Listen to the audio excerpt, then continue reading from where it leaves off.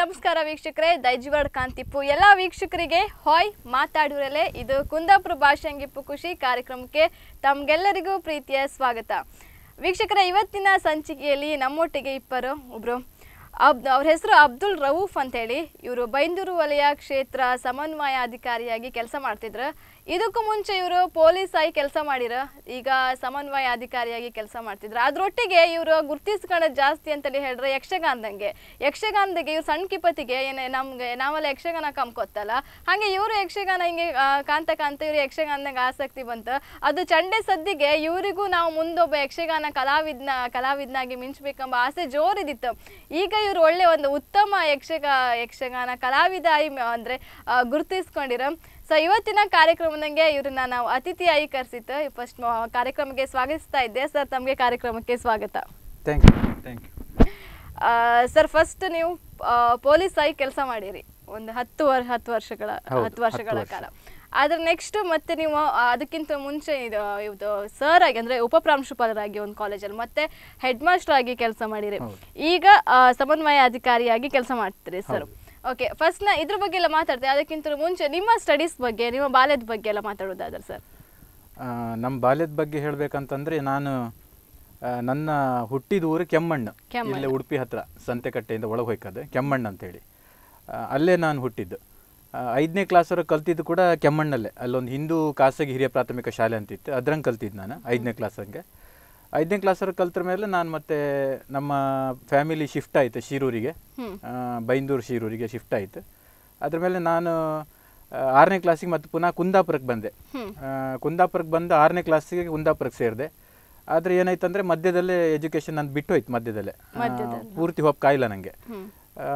ಅಂದರೆ ಈಗಿನ ಭಾಷೆ ಹಂಗೆ ಶಾಲೆಯಿಂದ ಹೊರಗುಳಿದ ಮಕ್ಕಳು ಅಂತೇವೆ ನಾವು ನಮ್ಮ ಶೈಕ್ಷಣಿಕ ಭಾಷೆಯಲ್ಲಿ ಆಮೇಲೆ ಮತ್ತೆ ಪುನಃ ನಾನು 6ನೇ ಕ್ಲಾಸಿಗೆ ಶಿರೂರಿಗೆ ಹೋಗಿ ಹಡಿನಕೋಣೆ ಶಾಲೆಯಲ್ಲಿ ಸರ್ಕಾರಿ ಹಿರಿಯ ಪ್ರಾಥಮಿಕ ಹಡಿನಕೋಣೆ ಶಾಲೆಗೆ ಸೇರಿದೆ ಅಲ್ಲಿ 6, 7 ಮತ್ತು ಅಲ್ಲೇ ಹೈಸ್ಕೂಲ್ ಹಂಗೆ 8, 9, 10 ಓದಿ ಆಮೇಲೆ PUC ಬೈಂದೂರಂಗೆ ಮಾಡೋದು ನಾನು Byndoor junior college government junior college ಹಂಗೆ ಅದ್ರ ಮೇಲೆ ಡಿಗ್ರಿ ಮಾಡಿದ್ದು ಭಟ್ಕಳ ಗುರು ಸುಧೀಂದ್ರ ಕಾಲೇಜ್ ಅಂತ ಇತ್ತು ಅದು ಕರ್ನಾಟಕ ಯೂನಿವರ್ಸಿಟಿಗೆ ಒಳಪಡುತ್ತೆ ಧಾರವಾಡದಂಗೆ ಒಂದು ಕರ್ನಾಟಕ ಯೂನಿವರ್ಸಿಟಿ ಅಂತ ಇತ್ತು ಅದಕ್ಕೆ ಒಳಪಡುತ್ತೆ ಅದ್ರ ಮೇಲೆ ಈ ಇದು ಎಜುಕೇಷನ್ ಕೂಡಲೇ ನನಗೆ ಯಕ್ಷಗಾನ ಕಲಿಕಾ ಅಂತೇಳಿ ಒಂದು ಆಸೆ ಆಯ್ತು ಅಲ್ಲಿಗೆ ಹೋದೆ ಅದ್ರ ಮೇಲೆ ನನಗೆ ಪೊಲೀಸ್ ಕೆಲಸದ ಇಂಟರ್ವ್ಯೂ ಬಂತು ಅದು ಫಸ್ಟ್ ಬ್ಯಾಚ್ ನಮ್ದು ಆವಾಗ ಅಂದರೆ ಸ್ಪರ್ಧಾತ್ಮಕ ಪರೀಕ್ಷೆ ಬರೆದು ಪೊಲೀಸ್ ಸೆಲೆಕ್ಷನ್ ಆಗೋ ಫಸ್ಟ್ ಬ್ಯಾಚ್ ಅದು ಅದಕ್ಕಿಂತ ಮೊದಲು ದೈಹಿಕ ಕ್ಷಮತೆ ನೋಡ್ಕೊಂಡು ಮಾತ್ರ ತಕ್ಕಂತಿದ್ರು ಇದು ಫಸ್ಟ್ ಬ್ಯಾಚ್ 2002 ಎಕ್ಸಾಮ್ ಬರೆದು ಬಂದಂಥ ಫಸ್ಟ್ ಬ್ಯಾಚ್ ಆ ಬ್ಯಾಚಂಗೆ ಸೆಲೆಕ್ಷನ್ ಆದೆ ನಾನು ಸೆಲೆಕ್ಷನ್ ಆಗಿ ಪೊಲೀಸಾಗಿ ಕೆಲಸ ಮಾಡಿದೆ ಫಸ್ಟಿಗೆ 1 ವರ್ಷ 3 ತಿಂಗಳು ಉಡುಪಿ ಚಂದು ಮೈದಾನದಂಗೆ ಟ್ರೈನಿಂಗ್ ಸ್ಕೂಲ್ ಇತ್ತು ಪೊಲೀಸ್ ಟ್ರೈನಿಂಗ್ ಸ್ಕೂಲ್ ಅಲ್ಲಿ 3 ತಿಂಗಳು ಟ್ರೈನಿಂಗ್ ಭಯಂಕರ ಟ್ರೈನಿಂಗ್ ಅಲ್ಲಿ ತುಂಬ ಸ್ಟ್ರಿಕ್ಟ್ ಉಡುಪಿ ಚಂದು ಮೈದಾನದಲ್ಲಿ ಅದ್ರ ಮೇಲೆ ಒಂದು 10 ತಿಂಗಳು ಬೆಂಗಳೂರಿಗೆ ಕಳ್ಸರು ನಮ್ಮನ್ನು ಬ್ಯಾಡ್ರಳ್ಳಿಗೆ ಪೊಲೀಸ್ ಟ್ರೈನಿಂಗಿಗೆ ಅದು ಒಂದು ದೊಡ್ಡ ಪೊಲೀಸ್ ಟ್ರೈನಿಂಗ್ ಸ್ಕೂಲ್ ಅದು ಅದ್ರ ನಂತರ ನನಗೆ ಹಿರಿಯಡ್ಕ ಪೊಲೀಸ್ ಸ್ಟೇಷನಲ್ಲಿ ಅಪಾಯಿಂಟ್ಮೆಂಟ್ ಕೊಟ್ಟರು ಅಲ್ಲಿ 6 ವರ್ಷ ಮಾಡಿದೆ ಅಲ್ಲಿ 6 ವರ್ಷ ಮಾಡಿ ಆದಮೇಲೆ ನನಗೆ ಗೊಂಗೋಳಿಗೆ ಟ್ರಾನ್ಸ್ಫರ್ ಆಯಿತು ಗೊಂಗೋಳಿ ಪೊಲೀಸ್ ಸ್ಟೇಷನ್ಗೆ ಅಲ್ಲಿ 3 ವರ್ಷ ಮಾಡಿದೆ ಒಟ್ಟು 10 ವರ್ಷ ಸರ್ವಿಸ್ ಮಾಡಿದೆ ನಾನು ಅದ್ರ ಮೇಲೆ ನಾನು ಅದೇ ಟೈಮಂಗೆ ಹಿರಿಯಡ್ಕದಂಗೆ 20ಗೆ B.Ed ಮಾಡಿದ್ದೆ ಇಲಾಖೆ ಪರ್ಮಿಷನ್ ತಗೊಂಡೆ B.Ed ಮಾಡಿದ್ದೆ ಹಿರಿಯಡ್ಕದಾಗ 20ಗೆ ಅದು 9 ತಿಂಗಳು ರಜೆ ಹಾಕಿ ಮಾಡಿದ್ ನಾನು ನನಗೆ 2008ರಲ್ಲಿ ಕಾಲ್ಫರ್ ಮಾಡ್ರಿ KES ಅಂತ ಕರ್ನಾಟಕ ಎಜುಕೇಷನ್ ಸರ್ವಿಸ್ ಅಂತೇಳಿ ಕರ್ನಾಟಕ ಲೋಕಸೇವಾ ಆಯೋಗದವ್ರು ಕಾಲ್ ಮಾಡಿದ್ದೆ ಆ ಎಕ್ಸಾಮ್ ಬರೆದು ಅದರಲ್ಲಿ ಸೆಲೆಕ್ಟ್ ಆದೆ ಆಮೇಲೆ 2012ರಲ್ಲಿ ಪುತ್ತೂರು ತಾಲೂಕಿನ ಕಾಣಿಯೂರಲ್ಲಿ ಜೂನಿಯರ್ ಕಾಲೇಜಲ್ಲಿ ವೈಸ್ ಪ್ರಿನ್ಸಿಪಲ್ ಆಗಿ ಫಸ್ಟ್ ಪೋಸ್ಟಿಂಗ್ ಆಯಿತು ಶಿಕ್ಷಣ ಇಲಾಖೆಯಲ್ಲಿ ಅಲ್ಲಿ ಒಂದು 2 ವರ್ಷ ಕೆಲಸ ಮಾಡಿದೆ ಅದ್ರ ಮೇಲೆ ಮತ್ತೆ ಟ್ರಾನ್ಸ್ಫರ್ ಕೊಟ್ಟರೆ ಬೈಂದೂರು ವಲಯಕ್ಕೆ ಬಂದೆ ಸರ್ಕಾರಿ ಪ್ರೌಢಶಾಲೆ ಬಿಜೂರು ಅಂತೇಳಿ ಅಲ್ಲಿ ಒಂದು 2 ವರ್ಷ ಮಾಡಿದೆ 2.5 ವರ್ಷ ಅಲ್ಲಿ ಕೆಲಸ ಮಾಡಿದೆ ಹೆಡ್ ಮಾಸ್ಟರ್ ಆಗಿ ಹೈಸ್ಕೂಲ್ ಹೆಡ್ ಮಾಸ್ಟರ್ ಆಗಿ ಅದ್ರ ಮೇಲೆ ಮತ್ತೆ ಪುನಃ ಎಕ್ಸಾಮ್ ಇತ್ತು ಅದ್ರಂಗೆ ಎಕ್ಸಾಮ್ ಇದ್ದಿತ್ತು ಸಮನ್ವಯ ಅಧಿಕಾರಿ ಹುದ್ದೆಗೆ ಎಕ್ಸಾಮ್ ಇತ್ತು ಆ ಎಕ್ಸಾಮ್ ಬರೆದು ಸೆಲೆಕ್ಟ್ ಆಗಿ ಈಗ ಸದ್ಯ ನಾನು ಬೈಂದೂರಿನ ಕ್ಷೇತ್ರ ಸಂಪನ್ಮೂಲ ಕೇಂದ್ರದಲ್ಲಿ ಸಾರ್ವಜನಿಕ ಶಿಕ್ಷಣ ಇಲಾಖೆ ಕ್ಷೇತ್ರ ಸಂಪನ್ಮೂಲ ಕೇಂದ್ರದಲ್ಲಿ ಕ್ಷೇತ್ರ ಸಮನ್ವಯಾಧಿಕಾರಿ ಕೆಲಸ ಮಾಡ್ಕೊಂಡಿದ್ದೆ 4 ವರ್ಷ 9 ತಿಂಗಳು ಆಯ್ತು 4 ವರ್ಷ 9 ತಿಂಗಳು ನಿಮ್ಮ ಜರ್ನಿ ಹೆಂಗಿತ್ತು ಈಗ ಬೈಂದೂರಿಗೆ ನೀವು ಕೆಲಸ ಮಾಡ್ತಾ ಇದ್ದೀರಿ ನಿಮ್ಗೆ ಸರ್ ಅಂದ್ರೆ ಪೊಲೀಸ್ ಆಯ್ಕೆ ಅಂತ ಹೇಳಿ ಸಣ್ಕಿಪತಿಗೆ ಆಸೆ ಇದ್ದಿತ್ತಾ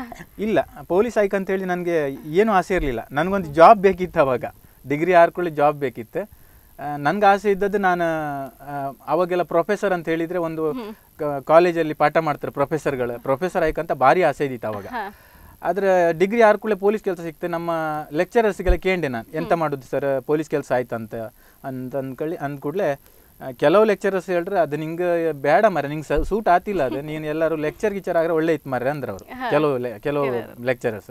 ಕೆಲವ್ರು ಇಲ್ಲ ಮರೆ ಕೆಲಸ ಸಿಗುದಿಲ್ಲ, ಬಾರಿ ಕಷ್ಟದಂಗೆ ಸಿಕ್ಕಿತ್ತು, ಕೆಲ್ಸಕ್ಕೆ ಹೋಗಿ ನೀನು ಅಂತಂದ್ರೆ ಕಡೆ ನಾನು ಕೆಲ್ಸಕ್ಕೆ ಸೇರಿದೆ. ಓಕೆ ಸರ್, ಹಾಗೆ ಒಬ್ರು ಕಾಲರ್ ರೆಡಿ ಇದ್ರೆ ಮಾತಾಡೋರೊಟ್ಟಿಗೆ, ನಾಗರತ್ನ ಅಂತ ಹೇಳಿ. ಹಲೋ ಹಲೋ ಹಲೋ, ನಮಸ್ತೆ. ನಮಸ್ತೆ. ನಮಸ್ತೆ ನಾಗರತ್ನ ಮೇಡಮ್. ನಮಸ್ತೆ, ಹೇಗಿದ್ದೀರಿ? ನಾವ್ ಆರಾಮ್, ನೀವ್ ಹೆಂಗಿದ್ರಿ? ನಾನು ಆರಾಮ್. ಸರ್ ನಮಸ್ತೆ. ನಮಸ್ತೆ ಮೇಡಮ್. ನಮಸ್ತೆ ನಾಗರತ್ನ ಮೇಡಮ್, ನಮಸ್ತೆ. ಫಸ್ಟ್ ಕಾಲ್ ನಿಮ್ದು. ಹೇಗಿದ್ದೀರಿ ಸರ್, ಆರಾಮಲ್ಲ? ಹಾ ಆರಾಮಿದ್ದೇನೆ ಮೇಡಮ್. ಸರ್ ಬಹಳ ಖುಷಿ ಆಗ್ತಾ ಇದೆ ನಿಮ್ಮನ್ನ ಇವತ್ತು ಈ ವೇದಿಕೆಯಲ್ಲಿ ನೋಡ್ಲಿಕ್ಕೆ. ನನ್ಗಂತೂ ಒಂಥರ ಪ್ರೌಡ್ ಫೀಲ್ ಆಗ್ತಾ ಇದೆ ಸರ್. ನಿಮ್ಮಂತ ಒಂದು ದಕ್ಷ, ಪ್ರಾಮಾಣಿಕ, ಸ್ಟ್ರಿಕ್ಟ್ ಹಾಗೂ ಶಿಸ್ತಿನ ಮತ್ತೆ ಹೃದಯವಂತ ಮನುಷ್ಯ ನಮ್ಮ ಸಮನ್ವಯಾಧಿಕಾರಿ ಅನ್ನೋದೇ ನನಗ್ ಬಹಳ ಹೆಮ್ಮೆ ಸರ್. ಬಹುಶಃ ನೀವು ಪೊಲೀಸ್ ಇಲಾಖೆಯಲ್ಲಿ ಕೆಲಸ ಮಾಡಿದ್ರ ಪ್ರಭಾವ ಏನು, ಆದ್ರೆ ನಂಗೊಂದು ಖುಷಿ ಆಗ್ತದಂತ ಹೇಳಿದ್ರೆ, ನೀವ್ ಯಾವತ್ತೇ ಯಾವ್ದೇ ಶಾಲೆಗೋ ಇಲ್ಲಿ ಟೀಚರ್ಸ್ ತಪ್ಪನ್ನ ತಿದ್ದಿ ಅದನ್ನ ಹ್ಯಾಂಗ್ ಸರಿ ಮಾಡ್ಕಂದೇಳಿ ಹೇಳಿ ಕೊಡ್ತೀರಿ ಕಾಣಿ. ಆ ಉದಾರ ಮನಸ್ಸು ಬಹಳ ಖುಷಿ ಆಯ್ತು ಸರ್. ಒಳ್ಳೆ ಪ್ರತಿಭಾವಂತ ವ್ಯಕ್ತಿ ನೀವು, ಒಳ್ಳೆ ಸಂಪನ್ಮೂಲ ವ್ಯಕ್ತಿ. ಭಾಷಣಕ್ ನಿಂತ್ರಂತೂ ಕೇಮ್ದೇ ಬೇಡ, ಇನ್ನು ಕೇಣ್ಕ ಅಂದೇಳಿ ಅನ್ಸತ್ ಸರ್. ನಂಗಂತೂ ಬಹಳ ಹೆಮ್ಮೆ ಆತಿತ್ತು. ಬರೀ ಓದುದು ಮಾತ್ರ ಅಲ್ಲ ಸರ್, ಲಲಿತ ಕಲೆಗಳಲ್ಲೆಲ್ಲ ಆಸಕ್ತಿ ಇದ್ದದ್ದು ಖುಷಿ ಆಯ್ತು. ನಿಮ್ ಜೊತೆ 2 ಯಕ್ಷಗಾನದಲ್ಲಿ ಸ್ಟೇಜ್ ಹಂಚ್ಕೊಂಡು ಮಗನ್ ಪಾತ್ರ ಮಾಡಿದೆ ನಾನು. ಬಹಳ ಹೆಮ್ಮೆ ಆಗ್ತದೆ sir. Thank you madam, thank you. ನಿಮ್ಮ ದಸೆಯಿಂದಾಗಿ ನೀವು ಮತ್ತೆ ವಿಠಲ್ ಕಾಮತ್ ಸರ್ ಸೇರ್ಕೊಂಡು ಒಂದು ಬೈಂದೂರಲ್ಲಿ ಶಿಕ್ಷಕರ ಯಕ್ಷಗಾನ ತಂಡ ಮಾಡಿದ್ದಕ್ಕೆ ಒಂದಷ್ಟು ಶಿಕ್ಷಕರ ಪ್ರತಿಭೆ ಎಲ್ಲ ಬೆಳಕಿಗೆ ಒಪ್ಪಕ್ ಸಾಧ್ಯ ಆಯ್ತು ಸರ್. ಹೌದು ಮೇಡಮ್. Thank you. ನೀವೆಲ್ಲ ಯಕ್ಷಗಾನದಾಗೆಲ್ಲ ಪಾತ್ರ ಮಾಡ್ಕೊಂಡು ಸೇರ್ಸ್ಕೊಂಡಿರಲ್ಲ ಸರ್. ನಿಮ್ಮಂತವರೆಲ್ಲ ಎಲ್ಲಿಪ್ಪದಲ್ಲ, ಇನ್ನು ಮೇಲೆ ಹೋಯ್ಕ. ಅದಕ್ಕೆ ಬಹಳ ಆಸೆ ಸರ್, ಆದಷ್ಟು ಬೇಗ ಇನ್ನು ಉನ್ನತ ಹುದ್ದೆ ಸಿಕ್ಲಿ ಅಂತೇಳಿ ಹಾರೈಸ್ತೇವೆ ಸರ್. ಥ್ಯಾಂಕ್ ಯು ಮೇಡಮ್, ನಿಮ್ಮ ಶುಭ ಹಾರೈಕೆ ಹಿಂಗೆ ಇರ್ಲಿ, ನಿಮ್ಮಂತವರ ಹಾರೈಕೆ ನಮ್ಗೆ ಆಶೀರ್ವಾದ ಅನ್ಕಂತೆ. Thank you madam, thank you very much sir. ಅಡ್ಡಿಲ್ಲ, ಖಂಡಿತ. ಮತ್ತೆ ನಿಮ್ ಕನ್ಸು ಯಕ್ಷಗಾನದಲ್ಲಿ ಏನೆಲ್ಲ ಇತ್ತು, ಟೆಂಟ್ ಮೇಳದಲ್ಲಿ ಮಾಡ್ಕಂತೇಳಿ ಆಸೆ ಇತ್ತಂದ್ರಿ, ಆದಷ್ಟು ಬೇಗ ಅದು ಈಡೇರ್ಲಿ ಅಂತೇಳಿ ನಾನು ದೇವರಲ್ಲಿ ಕೇಳ್ಕಂತೆ sir. Thank you madam, thank you so much madam phone ಮಾಡೋದಕ್ಕೆ. ಓಕೆ, ಫಸ್ಟ್ ಕಾಲ್ ನಾಗರತ್ನ ಅವ್ರು ಕಾಲ್ ಮಾಡಿರ, ನಿಮ್ಮ ಬಗ್ಗೆ ಸುಮಾರು ಮಾತಾಡ್ರು ಅವ್ರು. ಈಗ ನಾನು ನಿಮ್ಗೆ ಯಕ್ಷಗಾನದ ಬಗ್ಗೆ ನಾನು ಕೇಂತೆ, ನಿಮ್ಗೆ ಈಗ ಯಕ್ಷಗಾನದ ಚಂಡೆ ಸೌಂಡಿಗೆ ನೀವು ಒಬ್ರು ಯಕ್ಷಗಾನ ಕಲಾವಿದ್ರ ಆಯ್ಕೆ ಅಂತೇಳಿ ನಿಮ್ಗೆ ಒಂದು ಆಸೆ ಇದ್ದಿತ್ತು. ಓಕೆ, ನಿಮ್ಗೆ ಅಂದ್ರೆ ನೀವು ಇಂಥ ಸಣ್ಣಕಿಪ್ಪತ್ತಿಗೆ ಅಂದ್ರೆ ಸುಮಾರು ಯಕ್ಷಗಾನ ಎಲ್ಲ ಕಾಣ್ತಾ ಇದ್ರಿ, ಅಂದ್ರೆ ಮನೆಯವರೊಟ್ಟಿಗೆಲ್ಲ ಹೋಗ್ತಾ ಇದ್ರಿ ಕಾಮಕ್ಕೆ?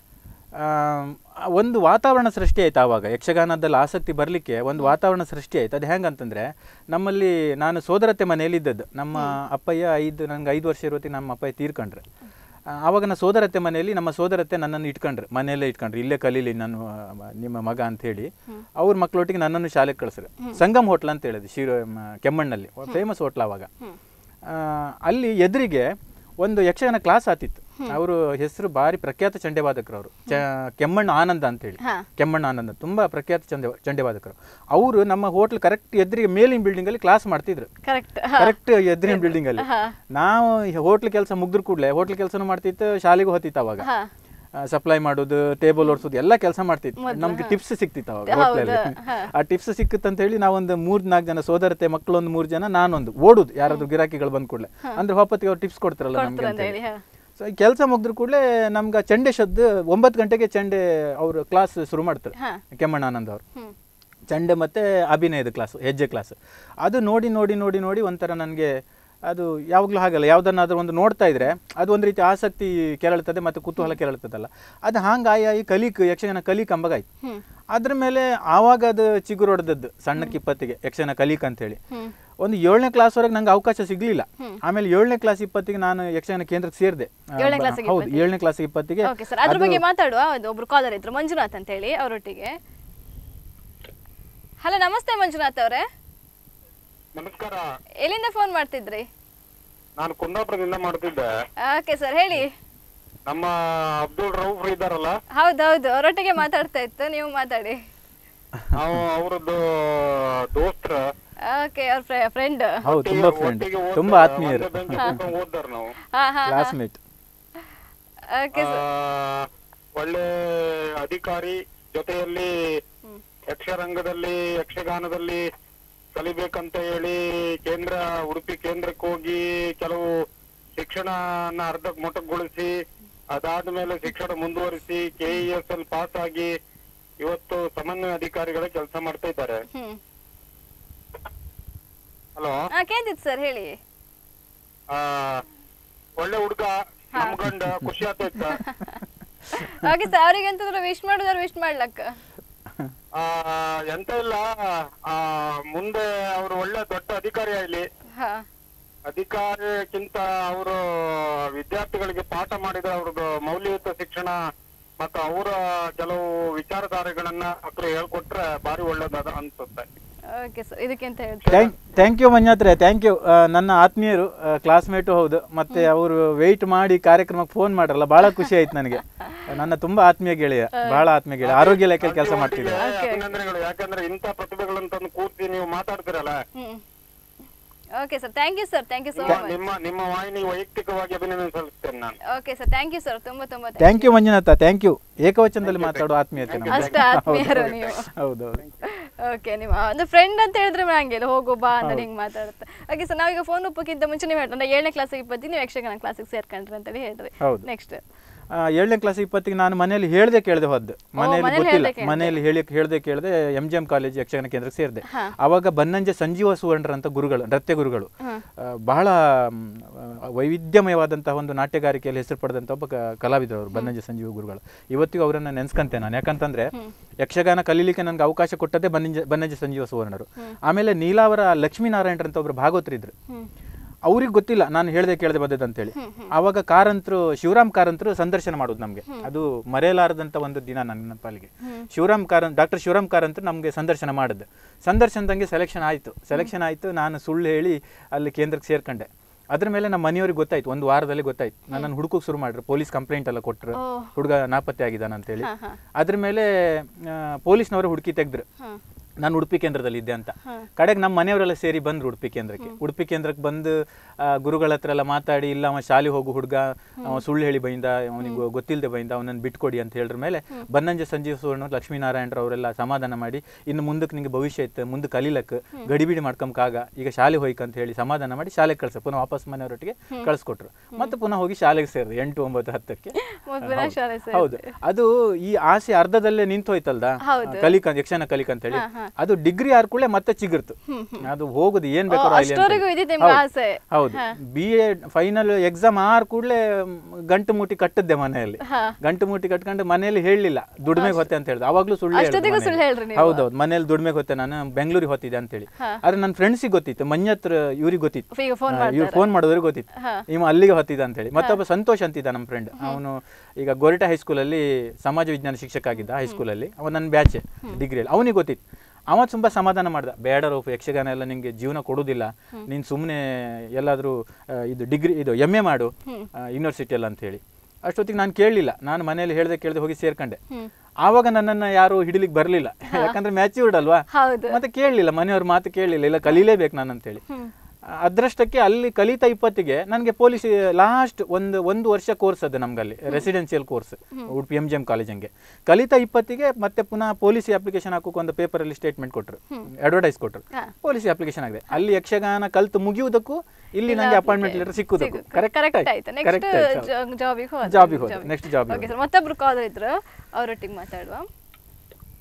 ಹಲೋ, ನಮಸ್ತೆ. ನಮಸ್ತೆ. ತಮ್ಮ ಹೆಸರು, ಎಲ್ಲಿಂದ ಫೋನ್ ಮಾಡ್ತಾ ಇದ್ರಿ? ಓಕೆ, ಮ್ಯಾಂಗ್ಳೂರಿಂದ. ಹೌದು, ಗುರುಪುರ. ಓಕೆ, ಹೆಸರು? ಮಿತ್ರದಾಸ್. ಓಕೆ, ಇವತ್ತು ಕಾರ್ಯಕ್ರಮದಲ್ಲಿ ಯಾರಿದ್ರು ಹಂಗ ಗೊತ್ತಾಯ್ತಲ್ಲ ನಿಮ್ಗೆ? ಈಗ ಶಿಕ್ಷಣ ಇಲಾಖೆ, ಮೊದಲು ಪೊಲೀಸ್, ಈಗ ಶಿಕ್ಷಣ ಇಲಾಖೆ ಹಂಗಿದ್ದೆ. ಹಲೋ,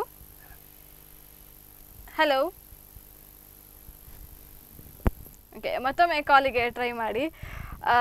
ನೀವು 7ನೇ ಕ್ಲಾಸ್ 20ಗೂ ಮನೆಗೆ ನಾನು ಅಂದರೆ ಹೇಳಲಿಲ್ಲ, ಹೇಳ್ದೆ ಹೋದೆ ಅಂದರೆ ಯಕ್ಷಗಾನ ಕಲಿಕೆ ಅಂತ ಹೇಳಿ. ಯಾಕಂದ್ರೆ ಅಷ್ಟು ನಿಮ್ಗೆ ಆಸೆ ಇತ್ತು ಯಕ್ಷಗಾನದಾಗ ಏನಾರು ಒಂದು ಸಾಧನೆ ಮಾಡ್ಕಂತೇಳಿ ಮನೆಯವರಿಗೆ ಹೇಳ್ದೆ ಬಂದ್ರಿ. ಮತ್ತೆ ಪುನಃ ಡಿಗ್ರಿ ಅಂದರೆ ಅದನ್ನ ನೆಕ್ಸ್ಟ್ ಹೇಳ್ರಿ ಅಲ್ಲ, ನೀವು ಅಂದ್ರೆ ಸುಳ್ಳು ಹೇಳಿ ಹೋದೆ ಕೆಲಸ ಹುಡುಕೋ ಅಂತೇಳಿ. ಏನು ಮನೆಯವರಿಗೆ ಎಂತಕ್ಕೆ ನೀವು ಸುಳ್ಳು ಹೇಳ್ರಿ ಅಂತೇಳಿ? ಅಂದರೆ ಮನೆಯಲ್ಲಿ ಯಕ್ಷಗಾನಕ್ಕಂದ್ರೆ ಬಿಡುವುದಿಲ್ಲ, ಹಾಗಾಗಿ ಸುಳ್ಳು ಹೇಳ್ಕಾಯ್ತು. ಹೌದು, ಸಾಮಾನ್ಯವಾಗಿ ಆವಾಗ ಎಲ್ಲ ಇತ್ತು. ಯಕ್ಷಗಾನ ಅಂದ ಕೂಡಲೇ ಅದು ನಾಟಕ ಯಕ್ಷಗಾನ ಎಲ್ಲ ನಿಮ್ ಹೊಟ್ಟೆ ತುಂಬುದಿಲ್ಲ, ನೀವು ಏನಾರು ಒಂದು ಉದ್ಯೋಗ ಮಾಡ್ಕ ಅಂತ ಹೇಳಿ ಎಲ್ಲರ ಮನ್ಸಂಗಿರುತ್ತಲ್ಲ, ಹಾಗೆ ನನಗೂ ಬಿಡುದಿಲ್ಲ ಅನ್ನೋದು ಖಾತ್ರಿ ಇತ್ತು. ಅದಕ್ಕೆ ಸುಳ್ಳು ಹೇಳಿ ಹೋಯ್ಕಾಯ್ತು. ಕಲಿಲೇಬೇಕಂತ ಆಸಕ್ತಿ ಇತ್ತು, ಸುಳ್ಳು ಹೇಳ್ತೀರಾ ಬಿಡುದಿಲ್ಲ ಅವರು, ಮನೆಗೆ ಬಿಡುದಿಲ್ಲ, ಸುಳ್ಳು ಹೇಳಿ ಹೋಯ್ಕಾಯ್ತು. ಹಾಗೆ ಸರ್, ಮತ್ತೊಬ್ರು ಕಾಲ್ ಪದ್ಮಾವತಿ ಅಂತ ಹೇಳಿ ಕುಂದಾಪುರದಿಂದ ಫೋನ್ ಮಾಡ್ತಾ ಇದ್ರು. ಹಲೋ ಹಲೋ, ನಮಸ್ತೆ. ನಮಸ್ತೆ, ಹೇಳಿ ಮೇಡಮ್. ಹಲೋ, ಯತ್ನಾಗಿಂದ ಮಾತು. Hello hello, ಕುಂದಾಪುರದವರಲ್ಲ? ಗೊತ್ತಾಯ್ತು, ಹೇಳಿ. ಹಲೋ, ಹೇಳಿ ಮೇಡಮ್. ಪದ್ಮಾವತಿ ಅವರು ಕುಂದಾಪುರದಿಂದ ಫೋನ್ ಮಾಡ್ತಾ ಇದ್ರಿ. ಕುಂದಾಪುರದಿಂದ. ಅಬ್ದುಲ್ ರವೂಫ್ ಅವ್ರು ಇದ್ರ? ಮಾತಾಡಿ ಮಾತಾಡಿ. ಅಬ್ದುಲ್ ರವೂಫ್ ಇದ್ದಾರಾ? ಖಂಡಿತ ನಮಸ್ತೆ ಇಲ್ಲ, ಮೇಡಮ್, ಮಾತಾಡಿ. ಅಬ್ದುಲ್ ರವೂಫ್ ಮಾತಾಡ್ತಿರೋದು. ನಮಸ್ತೆ ನಮಸ್ತೆ ಮೇಡಮ್, ಹೇಳಿ. ಪದ್ಮಾವತಿ ಟೀಚರ್. ಹಾ, ಪದ್ಮಾವತಿ ಮೇಡಮ್, ಹೇಳಿ ಮೇಡಮ್.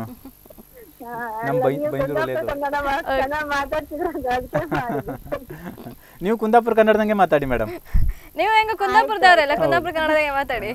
ಖುಷಿ ಆಯ್ತು ನಂಗೆ. Thanks madam, thanks. ನಮ್ ಸರ್ ಮಾತಾಡ್ತಿದ್ರಲ್ಲ ಅಂತ ಹೇಳಿ ಖುಷಿ ಆಯ್ತು. Thank you madam, thank you, thank you. ಅದಕ್ಕೆ ಮಾಡಿದ್ವಿ. ಓಕೆ, ಸರ್ ಬಗ್ಗೆ ಎಂತದಾರು ಒಂದು ಮಾತು ಹೇಳಿದಾರೆ ಅಂತ ಹೇಳ್ತ್ರಿ? ನಿಜವಾಗ್ಲೂ ಎಲ್ಲ ರಂಗದಲ್ಲೂ ತಮ್ಮನ್ನು ತೊಡಗಿಸಿಕೊಂಡಂತ ಒಬ್ಬ ಪ್ರತಿಭಾವಂತ ವ್ಯಕ್ತಿ ಅಂತ ಹೇಳ್ಬೋದು. Thank you, thank you madam, thank you. ನಿಮ್ಮ ಪ್ರೀತಿಗೆ, ನಿಮ್ಮ ಅಭಿಮಾನಕ್ಕೆ ಚಿರಋಣಿ ನಾನು. ಹೌದೌದು, ಅವ್ರು ನಿಜವಾಗ್ಲೂ ಪ್ರತಿಯೊಂದ್ರಲ್ಲೂ ಎಷ್ಟು ಹೊತ್ತಿಗೆ ಒಂದು ಸಮಯ ಕೂಡ ಹಾಳು ಮಾಡುದಿಲ್ಲ ಅಂತ ನನ್ಗನ್ಸ್ತಾ ಇದೆ. ಹಾಗೆ ಒಂದು ಕ್ಷಣನೂ ಹಾಳು ಮಾಡಲ್ಲ ಅವರು. ಎಲ್ಲ ರಂಗದಲ್ಲೂ ತಮ್ಮನ್ನು ತೊಡಗಿಸಿಕೊಳ್ತಾ ಇದ್ದಾರೆ. ಪ್ರತಿಭಾವಂತ ವ್ಯಕ್ತಿ, ಹೇಳ್ಲಿಕ್ಕೆ ಮಾತೇ ಇಲ್ಲ. Thank you madam, thank you. ನಿಮ್ಮ ಪ್ರೀತಿ ಹಿಂಗೆ ಇರಲಿ, ಥ್ಯಾಂಕ್ ಯು. ನಿಮ್ಮ ಅಭಿಮಾನ ಹಿಂಗೆ ಇರಲಿ. ಆಯ್ತು sir, thank you madam, thank you so much. ಆಯ್ತು, ಸರಿ, ಆಯ್ತು. ಓಕೆ, ಇವರು ಕೂಡ ಟೀಚರ್. ಹೌದು, ಓಕೆ, ಪದ್ಮಾವತಿ ಅಂತ ಹೇಳಿ. ಓಕೆ, ಅವರು ಕೂಡ ನಿಮ್ಗೆ ಅಂದ್ರೆ ಒಳ್ಳೆ ಮಾತಾಡ್ತಾರೆ, ಒಂದು ಪ್ರತಿಭಾವಂತವರು ಅಂತ ಹೇಳಿದ್ರೆ ನೀವು ಎಲ್ಲಾ ಕ್ಷೇತ್ರದಾಗ ಗುರುತಿಸ್ಕೊಂಡಿದ್ರಲ್ಲ ನೀವು. ಹಾಗೆ ಮತ್ತೊಬ್ರು ಕಾಲರ್ ಇದ್ರು, ಅವರೊಟ್ಟಿಗೆ ಮಾತಾಡುವ. ಅಶೋಕ್ ಕಾಮತ್ ಅಂತ ಹೇಳಿ ಉಡುಪಿಯಿಂದ. ಹಲೋ, ನಮಸ್ತೆ ಸರ್. ನಮಸ್ತೆ, ಹೇಳಿ. ನಾನು ಅಶೋಕ್ ಕಾಮತ್ ಅಂತ. ಓಕೆ, ಡಯಟ್ ಉಡುಪಿಯಿಂದ. ಓಕೆ ಸರ್, ತುಂಬಾ ಖುಷಿ ಆಯ್ತು ನೀವು ಫೋನ್ ಮಾಡಿದ್ದು. Expect ಮಾಡಿರ್ಲಿಲ್ಲ sir. ಮಾತನ್ನ ಕೇಳಿ ಖುಷಿ ಆಯ್ತು. Thank you, thank you sir. ಅವರ ಬಾಲ್ಯದ ಬಗ್ಗೆ ಗೊತ್ತಿರ್ಲಿಲ್ಲ. ಓಕೆ ಸರ್, ಕೇಳ್ತಾ ಇತ್ತು ಸರ್, ಮತ್ತೆ ಹೇಳಿ ಹೇಳಿ ಸರ್. ಕೇಳ್ತಾ ಇತ್ತು, ಹೇಳಿ ಸರ್. ರೌಫ್ರಿಗೆ ಒಂದು ಪ್ರಶ್ನೆ. ಅಂದ್ರೆ ಈಗಿನ ಶಿಕ್ಷಣದಲ್ಲಿ ಒಂದು ಕೊರತೆಯನ್ನ ಎಲ್ಲರೂ ಹೇಳ್ತಾರೆ, ಶಿಕ್ಷಿತರು ಸ್ವಲ್ಪ ಭ್ರಷ್ಟಾಚಾರಿಗಳಾಗ್ತಾರೆ, ಶಿಕ್ಷಿತರು ಮೌಲ್ಯಗಳನ್ನ ಕಳ್ಕೊಳ್ತಾರೆ ಅಂತ. ಅದನ್ನ ನಾವು ಈ ಮೌಲ್ಯವನ್ನ ತುಂಬುವುದಕ್ಕೆ ಈ ಯಕ್ಷಗಾನ ಆಗ್ಬೋದು, ನಾಟಕ ಆಗ್ಬೋದು, ಅಥವಾ ನೃತ್ಯ, ಇವೆಲ್ಲ ಹೇಗೆ ಸಹಕಾರಿ, ಮತ್ತು ಅವನ್ನ ನಮ್ಮ ಕರಿಕ್ಯುಲಮ್ ಅಲ್ಲಿ ಎಷ್ಟು ಎಫೆಕ್ಟಿವ್ ಆಗಿ ಇಂಟ್ರೊಡ್ಯೂಸ್ ಮಾಡಬಹುದು ಅಂತ ಒಂದು ಪ್ರಶ್ನೆ. ಸರ್, ಅಶೋಕ್ ಕಾಮತ್ ಸರ್, ನಮಸ್ತೆ. ನನ್ನ ಮೇಲಾಧಿಕಾರಿ ಕೂಡ ಹೌದು ಅವರು. ಡಯಟ್ನಲ್ಲಿ ಉಪನ್ಯಾಸಕರಾಗಿದ್ದಾರೆ, ಮತ್ತೆ ಇತ್ತೀಚೆಗೆ ಡಾಕ್ಟರೇಟ್ ಕೂಡ ಪಡ್ಕೊಂಡಿದ್ದಾರೆ ಅವರು, ಡಾಕ್ಟರ್ ಅಶೋಕ್ ಕಾಮತ್ ಅಂತ ಹೇಳಿ. ಸರ್, ವಿಶೇಷವಾಗಿ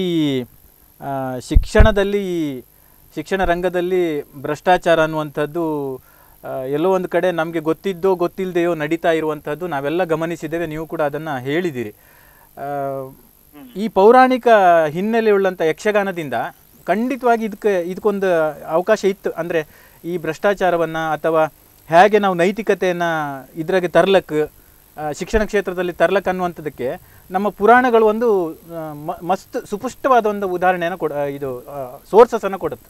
ಅದು ಹೆಂಗೆ ಅಂದ್ಕೊಂಡ್ರೆ, ಈಗ ರಾಮಾಯಣ ಇರ್ಬೋದು, ಮಹಾಭಾರತ ಇರ್ಬೋದು. ರಾಮಾಯಣದಂಗೆ ಆದರ್ಶ ವ್ಯಕ್ತಿತ್ವ, ರಾಮ ಆದರ್ಶ ವ್ಯಕ್ತಿತ್ವ.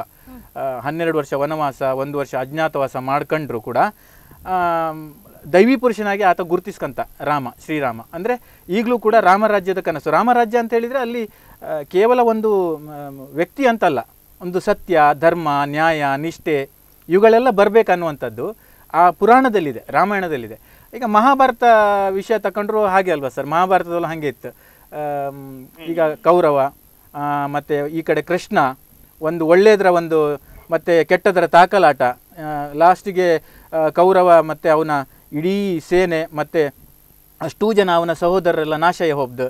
ಅಂದರೆ ಕೆಟ್ಟದಕ್ಕೆ ನಾಶ ಉಂಟು ಅಂತ. ಒಳ್ಳೇದು ಯಾವತ್ತಿದ್ರೂ ಅದು ಮೇಲಕ್ಕೆ ಬರುತ್ತೆ, ಕೆಟ್ಟದ್ದು ಯಾವತ್ತಿದ್ರೂ ಅದು ಕ್ಷಣಿಕ ವಿಜೃಂಭಣೆ ಮಾತ್ರ ಕೆಟ್ಟದಕ್ಕೆ, ಮತ್ತು ಅದು ಕೆಟ್ಟದ್ದು ನಾಶ ಆಗುತ್ತೆ ಅನ್ನುವಂಥ ಒಂದು ನೀತಿ ನಮ್ಮ ಪೌರಾಣಿಕ ಪ್ರಸಂಗದಲ್ಲಿ ಇತ್ತು, ಎಲ್ಲ ಪೌರಾಣಿಕ ಪ್ರಸಂಗದಲ್ಲಿ ಇತ್ತು. ಹಾಗಾಗಿ ಅದು ಯಾವತ್ತು ಅದು ನವನವೋನ್ಮೇಷಶಾಲಿ. ಅದು ಎಷ್ಟು ಸಲ ನೋಡ್ರೂ ಬೇಜಾರಾತಿಲ್ಲ ನಿಮಗೆ. ಪೌರಾಣಿಕ ಕಥೆಗಳು, ಮಹಾಭಾರತ ಇರ್ಬೋದು, ರಾಮಾಯಣ ಇರ್ಬೋದು, ಅಥವಾ ಭಗವದ್ಗೀತೆಗೆ ಸಂಬಂಧಪಟ್ಟದಿರ್ಬೋದು, ವೇದಗಳಿಗೆ ಸಂಬಂಧಪಟ್ಟಿರ್ಬೋದು, ಅದು ಯಾವುದು ನೋಡ್ರೂ ನಿಮ್ಗೆ ಎಷ್ಟು ಸಲ ಕಂಡ್ರೂ ಬೇಜಾರಾತಿಲ್ಲ. ಅಂದರೆ ಅಲ್ಲಿ ನೀತಿ ಇದೆ. ಅದನ್ನು ಈ ಪೌರಾಣಿಕ ಕಥೆಗಳನ್ನು ಮತ್ತು ಯಕ್ಷಗಾನವನ್ನು, ರಂಗಭೂಮಿಯನ್ನು, ವಿಶೇಷವಾಗಿ ರಂಗಭೂಮಿಯನ್ನು, ಯಕ್ಷಗಾನವನ್ನು ನಮ್ಮ ಪಾಠದಲ್ಲಿ ಅಳವಡಿಸಿದರೆ ಮಕ್ಕಳಿಗೂ ಕೂಡ ಗೊತ್ತಾಯ್ತು, ಓ ಇಂಥ ಆದರ್ಶ ವ್ಯಕ್ತಿತ್ವ ಇತ್ತು, ಇಂಥ ಆದರ್ಶ ವ್ಯಕ್ತಿತ್ವಗಳನ್ನು ನಾವು ಅನುಸರಣೆ ಮಾಡ್ರೆ ನಮ್ಗೆ ಒಳ್ಳೇದಾತ ಅನ್ನುವಂಥ ಭಾವನೆ ಮಕ್ಕಳಲ್ಲಿ ಬರುವ ಸಾಧ್ಯತೆ ಉಂಟು sir. Doctor Ashok Ahmed sir.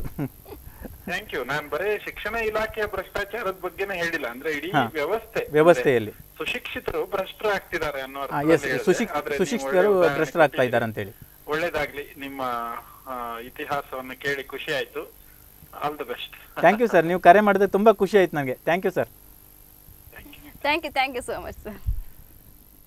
Okay, Ashok Ahmed sir call ಬರುತ್ತಂತ expect ಮಾಡಲಿಲ್ಲ, ನೀವು ಕೂಡ, ನಾನು ಕೂಡ ಎಕ್ಸ್ಪೆಕ್ಟ್ ಮಾಡಲಿಲ್ಲ ಅವ್ರು ಫೋನ್ ಮಾಡ್ತಾರೆ ಅಂತೇಳಿ. ಸರ್, ನೀವು ಫಸ್ಟ್ ಯಕ್ಷಗಾನ ಒಂದು ಪಾರ್ಟ್ ಮಾಡಿದ್ದಂತ ಹೇಳಿದ್ರೆ ವಿಷ್ಣುವಿನ ಭಸ್ಮಾಸುರ ಮೋಹಿನಿ ಪ್ರಸಂಗದಲ್ಲ, ವಿಷ್ಣುವಿನ ಪಾರ್ಟ್ ಮಾಡಿದ್ರಿ ಸರ್. ಅದು ಎಷ್ಟನೇ ಕ್ಲಾಸ್ ಆಗಿ ಇಪ್ಪತ್ತಿಗೆ? ಅದು 9ನೇ ಕ್ಲಾಸ್ ಆಗಿರುವತ್ತಿಗೆ, ಹೈಸ್ಕೂಲಲ್ಲಿ ಇರೋತ್ತಿಗೆ. ನಮ್ದೊಂದು ಸಂಘ ಇತ್ತು ಆವಾಗ ಶಿರೂರಂಗೆ, ರಾಜಶೇಖರ್ ಹೆಬ್ಬಾರ್ ಅಂತ, ಐರೋಡಿ ರಾಜಶೇಖರ್ ಹೆಬ್ಬಾರ್ ಅಂತೇಳಿ. ಅವರ ಅಪ್ಪ ದೊಡ್ಡ ಭಾಗವತರು, ಐರೋಡಿ ಸದಾನಂದ ಹೆಬ್ಬಾರ್ ಅಂತೇಳಿ. ಆಮೇಲೆ ಚಿಕ್ಕು ಪೂಜಾರ್ ಅಂತೇಳಿ ಒಬ್ಬರು ಯಕ್ಷಗಾನ ಕಲಾವಿದರು ಇದ್ರು. ಅವರು ಮೇಳದಾಗೆಲ್ಲ ವೇಷ ಮಾಡಿದವರು. ಆಮೇಲೆ ಮೇಳದಿಂದ ಹಿಂದೆ ಸರ್ದು ವೃತ್ತಿ ಕಲಾವಿದರಾಗಿ, ಹವ್ಯಾಸಿ ಕಲಾವಿದರಾಗಿ ಕೆಲಸ ಮಾಡ್ತಿದ್ರು ಅವರು. ಅವರೊಟ್ಟಿಗೆ ಸೇರ್ಕೊಂಡು ಒಂದು ಯಕ್ಷಗಾನ ಮಾಡಿತ್ತು ನಾವು ವೆಂಕಟರಮಣ ಟೆಂಪಲ್ ಶಿರೂರಲ್ಲಿ, ಭಸ್ಮಾಸುರ ಮೋಹಿನಿ ಪ್ರಸಂಗ. ನಂದು ವಿಷ್ಣು ಇತ್ತು ಆ ದಿನ. ಬಟ್ ಅದು ಆಗಿನ ಡೈಲಾಗ್ ಎಲ್ಲ ಮರ್ತೋಯ್ತು ನನಗೆ. ಅದು 9ನೇ ಕ್ಲಾಸ್ ಆಗಿರೋ ಮಾಡಿದ್ದು. ತುಂಬಾ ವರ್ಷ ಆಯ್ತಲ್ಲ? ತುಂಬಾ ವರ್ಷ ಆಯ್ತು. Okay sir. ಮತ್ತೊಬ್ರು ಕಾಲರ್ ರೆಡಿ ಇದ್ರು, ಅವರೊಟ್ಟಿಗೆ ಮಾತಾಡುವ. ಹಲೋ, ನಮಸ್ತೆ. ಹಲೋ, ನಮಸ್ತೆ ಮೇಡಮ್. ಓಕೆ, ತಮ್ಮ ಹೆಸರು, ಎಲ್ಲಿಂದ ಫೋನ್ ಮಾಡ್ತಾ ಇದ್ರಿ? ಮೇಡಮ್, ನಾನು ಬೈಂದೂರು ವಲಯ ಕರ್ನಾಟಕ ಪಬ್ಲಿಕ್ ಸ್ಕೂಲ್ ನೆಂಪು ಅಂತ, ಅಲ್ಲಿ ಮುಖ್ಯ ಶಿಕ್ಷಕನಾಗಿ ಕೆಲಸ ಮಾಡ್ತಾ ಇದ್ದೇನೆ. ಓಕೆ ಸರ್, ಹೆಸರು ಗೊತ್ತಾಯಿಲ್ಲ? Kuppayya Marathi. Okay okay okay, ಮಾತಾಡಿ ಸರ್, ಹೇಳಿ. ಹಲೋ, ನಮಸ್ತೆ ಸರ್. ನಮಸ್ತೆ ಕುಪ್ಪಯ್ಯ ಮರಾಠಿ ಅವರಿಗೆ ನಮಸ್ಕಾರ. ನಮಸ್ತೆ ಸರ್, ತುಂಬಾ ಖುಷಿ ಆಯ್ತು ಸರ್, ನಾ ಬೆಳಗಿಂದ ಕಾಯ್ತಾ ಇದ್ದೆ. ಹೌದಾ? Thank you. ತುಂಬಾ ಅದ್ಭುತವಾಗಿ ಯಕ್ಷಗಾನ ಕಲಾವಿದರಾಗಿ ನಮ್ಮ ವಲಯದಲ್ಲೇ ಮಿಂಚ್ತಾ ಇದ್ದಾರೆ. ಕಳೆದ 3 ವರ್ಷದಿಂದ ಒಂದು ಯಕ್ಷಗಾನ ಶಿಕ್ಷಕರಿಗಾಗಿ ಯಕ್ಷಗಾನ ಕ್ಯಾಂಪ್ ಗಳನ್ನ ಮಾಡ್ತಾ, ಶಿಕ್ಷಕ ದಿನಾಚರಣೆ ದಿವಸ ಅವರೂ ಕೂಡ ಒಂದು ಒಳ್ಳೆ ರೀತಿಯಲ್ಲಿ ಪಾತ್ರ ಮಾಡ್ತಾ ನಮ್ಮನ್ನೆಲ್ಲ ಹುರಿದುಂಬಿಸ್ತಾ ಇದ್ದಾರೆ. ಹಾಗೆ ಕಳೆದ ವರ್ಷ ಕೂಡ ಅವ್ರ ಜೊತೆಯಲ್ಲಿ ಒಂದು ಚಿಕ್ಕ ಪಾತ್ರ ಮಾಡುವ ಅವಕಾಶ ಕೂಡ ನನಗೆ ಸಿಕ್ಕಿತ್ತು. ತುಂಬಾ ಚೆನ್ನಾಗಿ ಅಭ್ಯಾಸವನ್ನು ಮಾಡಿ ತುಂಬಾ ಚೆನ್ನಾಗಿ ಯಕ್ಷಗಾನದಲ್ಲಿ ಮಿಂಚ್ತಾ ಇದ್ದಾರೆ. ಸರ್, ನಿಮಗೆ ಧನ್ಯವಾದಗಳು sir. Thank you Kuppayya Marathi ಅವರಿಗೆ. Thank you. ನೀವು ಕೂಡ ನಮ್ಮೊಟ್ಟಿಗೆ ವೇಷ ಮಾಡೋದು ನೆನಪಿರುತ್ತೆ. ನಿಮ್ದೆಲ್ಲ ಸಪೋರ್ಟ್ ಸರ್, ನಿಮ್ದೆಲ್ಲ ಸಪೋರ್ಟ್ ಚೆನ್ನಾಗಿತ್ತು. ಹಂಗಾಗಿ ಅದನ್ನೆಲ್ಲ ಮಾಡೋಕೆ ಆಗ್ತಾ ಇತ್ತು. Thank you sir, thank you. ನಿಮ್ಮ ಪ್ರೀತಿ, ನಿಮ್ಮ ಹಾರೈಕೆ ಹಿಂಗೆ ಇರಲಿ. ಆಯ್ತು ಸರ್, ಆಯ್ತು. Thank you sir. ಓಕೆ, ನೀವು ಫಸ್ಟ್ ಇದೀಗ ಯಾವುದು ಭಸ್ಮಾಸುರ ಮೋಹಿನಿ ಪ್ರಸಂಗದ ವಿಷ್ಣು ಪಾತ್ರ ಮಾಡ್ರಿ ಅಂತೇಳಿ ಹೇಳ್ತಾರೆ. ಅದು 9ನೇ ಕ್ಲಾಸಿಗೆ ಇಪ್ಪತ್ತಿಗೆ. ಓಕೆ, ಆ ಡೈಲಾಗ್ ನೆನಪಿಲ್ಲ ಅಂದ್ರೆ ತುಂಬ ವರ್ಷ ಆಯ್ತಲ್ಲ. ಈಗ ಯಾವ್ದಾದ್ರು ಒಂದು ಡೈಲಾಗ್ ಹೇಳಿದ್ರೆ ಯಾವ ಡೈಲಾಗ್ ಹೇಳ್ತೀರಿ? ನನಗೆ ಬಹಳ ಇಷ್ಟ ಆದ ಪ್ರಸಂಗ ಅಂತ ಹೇಳಿದರೆ ಕೃಷ್ಣ ಸಂಧಾನ. ಅದು ಈಗ ಯಕ್ಷಗಾನಕ್ಕಿಂತ ಹೆಚ್ಚು ತಾಳಮದ್ಲೆಂಗೆ ಭಾರಿ ಹೆಸರು ಮಾಡ್ತಾ ಇತ್ತು ಕೃಷ್ಣ ಸಂಧಾನ ಪ್ರಸಂಗ. ಅದೊಂದು ರೀತಿ ಅಂದರೆ ಎಷ್ಟು ಸಲ ನೋಡ್ರೂ ಬೇಜಾರಂದಿಲ್ಲ. ಅದು ಹೊಸ ಕಲಾವಿದರಿಗೆ ಹೊಸ ರೀತಿಯಲ್ಲಿ ಅದನ್ನು ಕಟ್ಟಿಕೊಡ್ತಾರೆ. ಅದ್ರ ಕೃಷ್ಣ ಪಾತ್ರ, ಕೃಷ್ಣನ ಅರ್ಥ ಒಂಚೂರು ಹೇಳೋಕೆ ಟ್ರೈ ಮಾಡ್ತಾರೆ. ಪರಿತ್ರಾಣಾಯ ಸಾಧೂನಾಂ ವಿನಾಶಾಯ ಚ ದುಷ್ಕೃತಾಂ ದುಷ್ಕೃತಾಂ ಧರ್ಮ ಸಂಸ್ಥಾಪನಾರ್ಥಾಯ ಸಂಭವಾಮಿ ಯುಗೇ ಯುಗೆ. ಈ ಒಂದು ಅವತಾರವನ್ನು ಎತ್ತಿದಂತಹ ನಾನು ಧರ್ಮವನ್ನು ರಕ್ಷಿಸ್ತೇನೆ, ದುಷ್ಟರಿಗೆ ಶಿಕ್ಷೆಯನ್ನು ಕೊಡ್ತೇನೆ, ಆ ಮೂಲಕ ನಮ್ಮ ಸಮಾಜದ ಗೌರವವನ್ನು ಅಥವಾ ಪಾಂಡವರ ಉನ್ನತಿಯನ್ನು ಸಾಧಿಸ್ತೇನೆ ಅನ್ನುವಂತಹ ಒಂದು ಪಣವನ್ನು ತೊಟ್ಟವನು ನಾನು. ಧರ್ಮರಾಯನಾದಂತಹ ಧರ್ಮಸೂನು ಆತ. ಧರ್ಮರಾಯನ ಆಣತಿಯ ಮೇರೆಗೆ, ಧರ್ಮರಾಯನ ಆಸೆಯಂತೆ ಸಂಧಾನಕ್ಕಾಗಿ ಆತ ನನ್ನನ್ನು ಕಳುಹಿಕೊಟ್ಟಿದ್ದಾನೆ. ಈ ಸಂಧಾನದ ಸಂದರ್ಭದಲ್ಲಿ ಧರ್ಮರಾಯನದು ಬಹಳ ಸರಳವಾದಂತಹ ಬಹಳ ಧಾರ್ಮಿಕವಾದಂತಹ ಮನೋಭಾವ. ಯಮಸೂತ ಆತ, ಯಮಸೂನು. ಹಾಗಾಗಿ ಆ ಧರ್ಮರಾಯನ ಇಚ್ಛೆಯಂತೆ ನಾನು ಸಂಧಾನಕ್ಕೆ ತೆರಳಬೇಕಾಗಿದೆ. ಈ ಸಂಧಾನಕ್ಕೆ ತೆರಳಬೇಕಾದಂತಹ ಸಂದರ್ಭದಲ್ಲಿ ಪಾಂಡವರ 5 ಅಭೀಷ್ಟವನ್ನು, ಪಾಂಡವರ 5 ಮನಸ್ಥಿತಿಯನ್ನು ತಿಳಿಯಬೇಕಾದಂತಹ ಒಂದು ಹೊಣೆಗಾರಿಕೆ ನನ್ನ ಮೇಲೆ ಇದೆ. ಹಾಗಾಗಿ ನೇರವಾಗಿ ಸಂಧಾನಕ್ಕೆ ತೆರಳುವುದಲ್ಲ, ಬದಲಾಗಿ ಪಾಂಡವರಲ್ಲಿ ಭೀಮ, ಅರ್ಜುನ, ನಕುಲ, ಸಹದೇವರ ಅಭಿಪ್ರಾಯವನ್ನು ಕೇಳಬೇಕಾಗಿದೆ. ಭೀಮಾರ್ಜುನ ನಕುಲರನ್ನು ಕೇಳಿದವಾಗ ಅಣ್ಣನಿಗೆ ಸಮ್ಮತಿಯಾದರೆ, ಅಣ್ಣನಿಗೆ ನೀತಿಯಾದರೆ, ನಿನಗೆ ಒಪ್ಪಿಗೆಯಾದರೆ, ಭೂತಳವನ್ನು ಕೌರವ ಕೊಡುವುದಿದ್ದರೆ ನಮಗೆ ಈ ಸಂಧಾನ ಒಪ್ಪಿಗೆ ಅನ್ನುವಂಥದ್ದಾಗಿ ಅವರು ಮಾತನ್ನು ಹೇಳಿದರು. ಸಹದೇವ ಮಾತ್ರ ಸಹಮತವನ್ನು ವ್ಯಕ್ತಪಡಿಸಲಿಲ್ಲ. ಈ ಸಂಧಾನ ಸಾಧ್ಯವೇ ಇಲ್ಲ ಅನ್ನುವಂಥ ಮಾತನ್ನು ಸಹದೇವ ವ್ಯಕ್ತಪಡಿಸಿದ. ಹಾಗಾಗಿ ಅವರ ಈ ಮಾತುಗಳನ್ನು ಮನಸ್ಸಿನಲ್ಲಿಟ್ಕೊಂಡು ಪಾಂಡವರನ್ನು ಅತ್ಯಂತ ಕೆಟ್ಟದಾಗಿ ನಡೆಸಿಕೊಂಡಂತಹ ಕೌರವನಲ್ಲಿ ಹೋಗಬೇಕಿದ್ರೆ, ಸಂಧಾನಕ್ಕಾಗಿ ಹೋಗುವುದಾದರೂ ಕೂಡ ಬೇಕಾದಂತಹ ಶಸ್ತ್ರಾಸ್ತ್ರಗಳನ್ನು ನನ್ನ ರಥದಲ್ಲಿ ತುಂಬಿಸಿಟ್ಟಿದ್ದಾನೆ ಸಾತ್ಯಕಿ, ಆತನನ್ನು ಒಡಗೂಡಿಕೊಂಡು ನಾನು ಸಂಧಾನದ ಪ್ರಕ್ರಿಯೆಗೆ ಹೋಗಬೇಕಾಗಿದೆ. ಅದಕ್ಕಿಂತಲೂ ಮೊದಲು ಈ ಕೌರವರ ಒಂದು ದಾಷ್ಟ್ಯಕ್ಕೆ ಒಳಗಾದವಳು ದ್ರೌಪದಿ. ದ್ರೌಪದಿಯಲ್ಲಿ ಒಂದು ಮಾತನ್ನು ಕೇಳದೆ ಹೋಗುವುದು ಸರಿಯಲ್ಲ. ಯಾಕಂತಂದರೆ ಭಕ್ತರ ಅಭೀಷ್ಟವನ್ನು ಈಡೇರಿಸಬೇಕಾದ್ರೆ ಭಕ್ತ ನಿಜವಾಗ್ಲೂ ಏನು ಇಷ್ಟಪಡ್ತಾನೆ ಅನ್ನುವಂಥದ್ದನ್ನು ಕೇಳ್ಕೊಳ್ಬೇಕು. ಹಾಗಾಗಿ ನೇರವಾಗಿ ದ್ರೌಪದಿಯಲ್ಲಿಗೆ ತೆರಳಿದೆ. ದ್ರೌಪದಿಯು ಹಾಗೆ ಅತ್ತು ಕರೆದು ನನ್ನಲ್ಲಿ ದುಂಬಾಲು ಬಿದ್ಲು. ಅಣ್ಣ, ಯಾವುದೇ ಕಾರಣಕ್ಕೂ ಸಂಧಾನವನ್ನು ಊರ್ಜಿತಗೊಳಿಸಬಾರದು, ಸಂಧಾನವನ್ನು ಮುರಿದು ಹಾಕಬೇಕು ಅಂಥೇಳಿ. ದ್ರೌಪದಿಗೂ ಕೂಡ ಇಷ್ಟ ಇಲ್ಲ ಸಂಧಾನವನ್ನು ಮಾಡಿ ಬರುವಂಥದ್ದು. ಅವಳು ಕೂಡ ತನ್ನ ತುರುಬನ್ನು ಬಿಚ್ಚಿಕೊಂಡಿದ್ದಾಳೆ. ವಸ್ತ್ರಾಪಹರಣ ಕಾಲದಲ್ಲೇ ಆ ತುರುಬನ್ನು ಬಿಚ್ಚಿ ಯಾವಾಗ ಕೌರವನ ತೊಡೆಯನ್ನು ಮುರಿದು ಆ ದುಶ್ಯಾಸನನ ಕರುಳನ್ನು ಬಗೆದು ಆ ಕರುಳಿಂದಲೇ ನನ್ನ ಬಿಚ್ಚಿದಂತಹ ಮುಡಿಯನ್ನು ಗಂಟು ಕಟ್ತೇನೆ, ಅಲ್ಲಿವರೆಗೆ ನಾನು ನನ್ನ ಮುಡಿಯನ್ನು ಗಂಟು ಕಟ್ಟಿಕೊಳ್ಳುವುದಿಲ್ಲ ಅಂತ ಹೇಳಿ ಶಪಥವನ್ನು ಮಾಡಿದವಳು. ಹಾಗಾಗಿ ದ್ರೌಪದಿಯ ಮಾತನ್ನು ಮನಸ್ಸಿನಲ್ಲಿಟ್ಟುಕೊಂಡು ನೇರವಾಗಿ ಹಸ್ತಿನೆಯ ಕಡೆಗೆ ಸಾಗ್ತಾ ಇದ್ದೇನೆ. ಹೋಗುವಂತಹ ದಾರಿಯಲ್ಲಿ ನಾರದರು, ಪರಶುರಾಮರು, ಕಣ್ವರು, ಕಶ್ಯಪರು, ಋಷಿ ಪುಂಗವರು ನನ್ನ ಜೊತೆಗೆ ಸೇರಿಕೊಂಡರು. ಅವರ ಮಾತನ್ನು ಅಲ್ಲಗಳಿಲಿಕ್ಕಾಗದೆ ಅವರನ್ನು ಕೂಡ ಜೊತೆಯಲ್ಲಿ ಸೇರಿಸಿಕೊಂಡು ನಾನು ಹೋಗ್ತಾ ಇದ್ದೇನೆ. ನೇರವಾಗಿ ದುರ್ಯೋಧನನ ಅಂತಃಪುರಕ್ಕೆ ಹೋಗಬೇಕೋ ಅಥವಾ ನಾನು ಅಲ್ಲಿ ಹೋಗಿ ಎಲ್ಲಿ ಉಳಿಯಬೇಕನ್ನುವಂಥದ್ದನ್ನು ನಿರ್ಧಾರ ಮಾಡಬೇಕಾದವನು ನಾನು. ಯಾಕಂದರೆ ಈಗಾಗಲೇ ಬಂದಂತಹ ಸುದ್ದಿಯ ಪ್ರಕಾರ ಭೀಷ್ಮ, ದ್ರೋಣ, ಕೃಪಾದಿಗಳು ಬರುವಂತಹ ನನ್ನ ಸಂದರ್ಭಕ್ಕೆ ಸರಿಯಾಗಿ ಸ್ವಾಗತಕ್ಕೆ ಬೇಕಾದಂಥ ಎಲ್ಲ ವ್ಯವಸ್ಥೆಗಳನ್ನು ಮಾಡಿಕೊಂಡಿದ್ದಾರೆ. ಹಾಗಂತ ಯಾರಿಗೋ ಬೇಸರವಾಗುತ್ತದೆ ಅಂಥೇಳಿ ನಾನು ಯಾರ ಮನೆಗಾದರೂ ಹೋದರೆ ನನ್ನ ಬೇಸರವನ್ನು ಕೇಳುವವರು ಯಾರಿಲ್ಲ. ಹಾಗಾಗಿ ನೇರವಾಗಿ ಭೀಷ್ಮ, ದ್ರೋಣ, ಕೃಪಾದಿಗಳನ್ನು ಮಾತನಾಡಿಸಿ ಆಗಿದೆ, ಕುಂತಿಯನ್ನು ಕೂಡ ಮಾತನಾಡಿಸಿ ಆಗಿದೆ. ನೇರವಾಗಿ ವಿದುರನನ್ನು ಕರೆದು ಕೌರವನ ಆಸ್ಥಾನವನ್ನು ಹೋಗುವುದಕ್ಕೆ ಅನುಮತಿಯನ್ನು ಕೇಳಿ ಬರಲಿಕ್ಕೆ ಅಂತೇಳಿ ಕಳಿಸಿದ್ದೇನೆ. ವಿದುರ ವಾಪಸ್ ಬಂದು ಹೇಳ್ತಾ ಇದ್ದಾನೆ, ನನಗೆ ಅವಕಾಶವನ್ನು ಕೊಟ್ಟಿದ್ದಾನೆ ಅಂತೇಳಿ. ಹಾಗಾಗಿ ನೇರವಾಗಿ ಸುಯೋಧನನ ಆಸ್ಥಾನಕ್ಕೆ ಹೋಗ್ತೇನೆ. ಅಬ್ಬ, ಇದೇನಿದು? ಮದೋನ್ಮತ್ತನಾಗಿ ಗರ್ವದಿಂದ, ಅಹಂಕಾರದಿಂದ ಸಿಂಹಾಸನವನ್ನು ಏರಿ ಕುಳಿತಿದ್ದಾನೆ. ಸಭೆಯಲ್ಲಿರುವಂತಹ ವಿದ್ವಜ್ಜನರು ನನ್ನ ಬರೋಣವನ್ನು ಗಮನಿಸಿ ನನಗೆ ಗೌರವವನ್ನು ಸಲ್ಲಿಸ್ತಾ ಇದ್ದಾರೆ. ಆದರೆ ಈ ಸುಯೋಧನನ ಗರ್ವ ನೆತ್ತಿಗೆ ಅಡರಿದೆ ಅನ್ನೋದಕ್ಕೆ ಇದು ಒಂದು ಸಾಕ್ಷಿಯಾದಂತಹ ಸನ್ನಿವೇಶ. ಯಾಕಂದರೆ ನನ್ನ ಕಡೆ ನೋಡಲು ಕೂಡ ಆತ ಮುಂದೆ ಬರುತ್ತಾ ಇಲ್ಲ. ಹಾಗಾಗಿ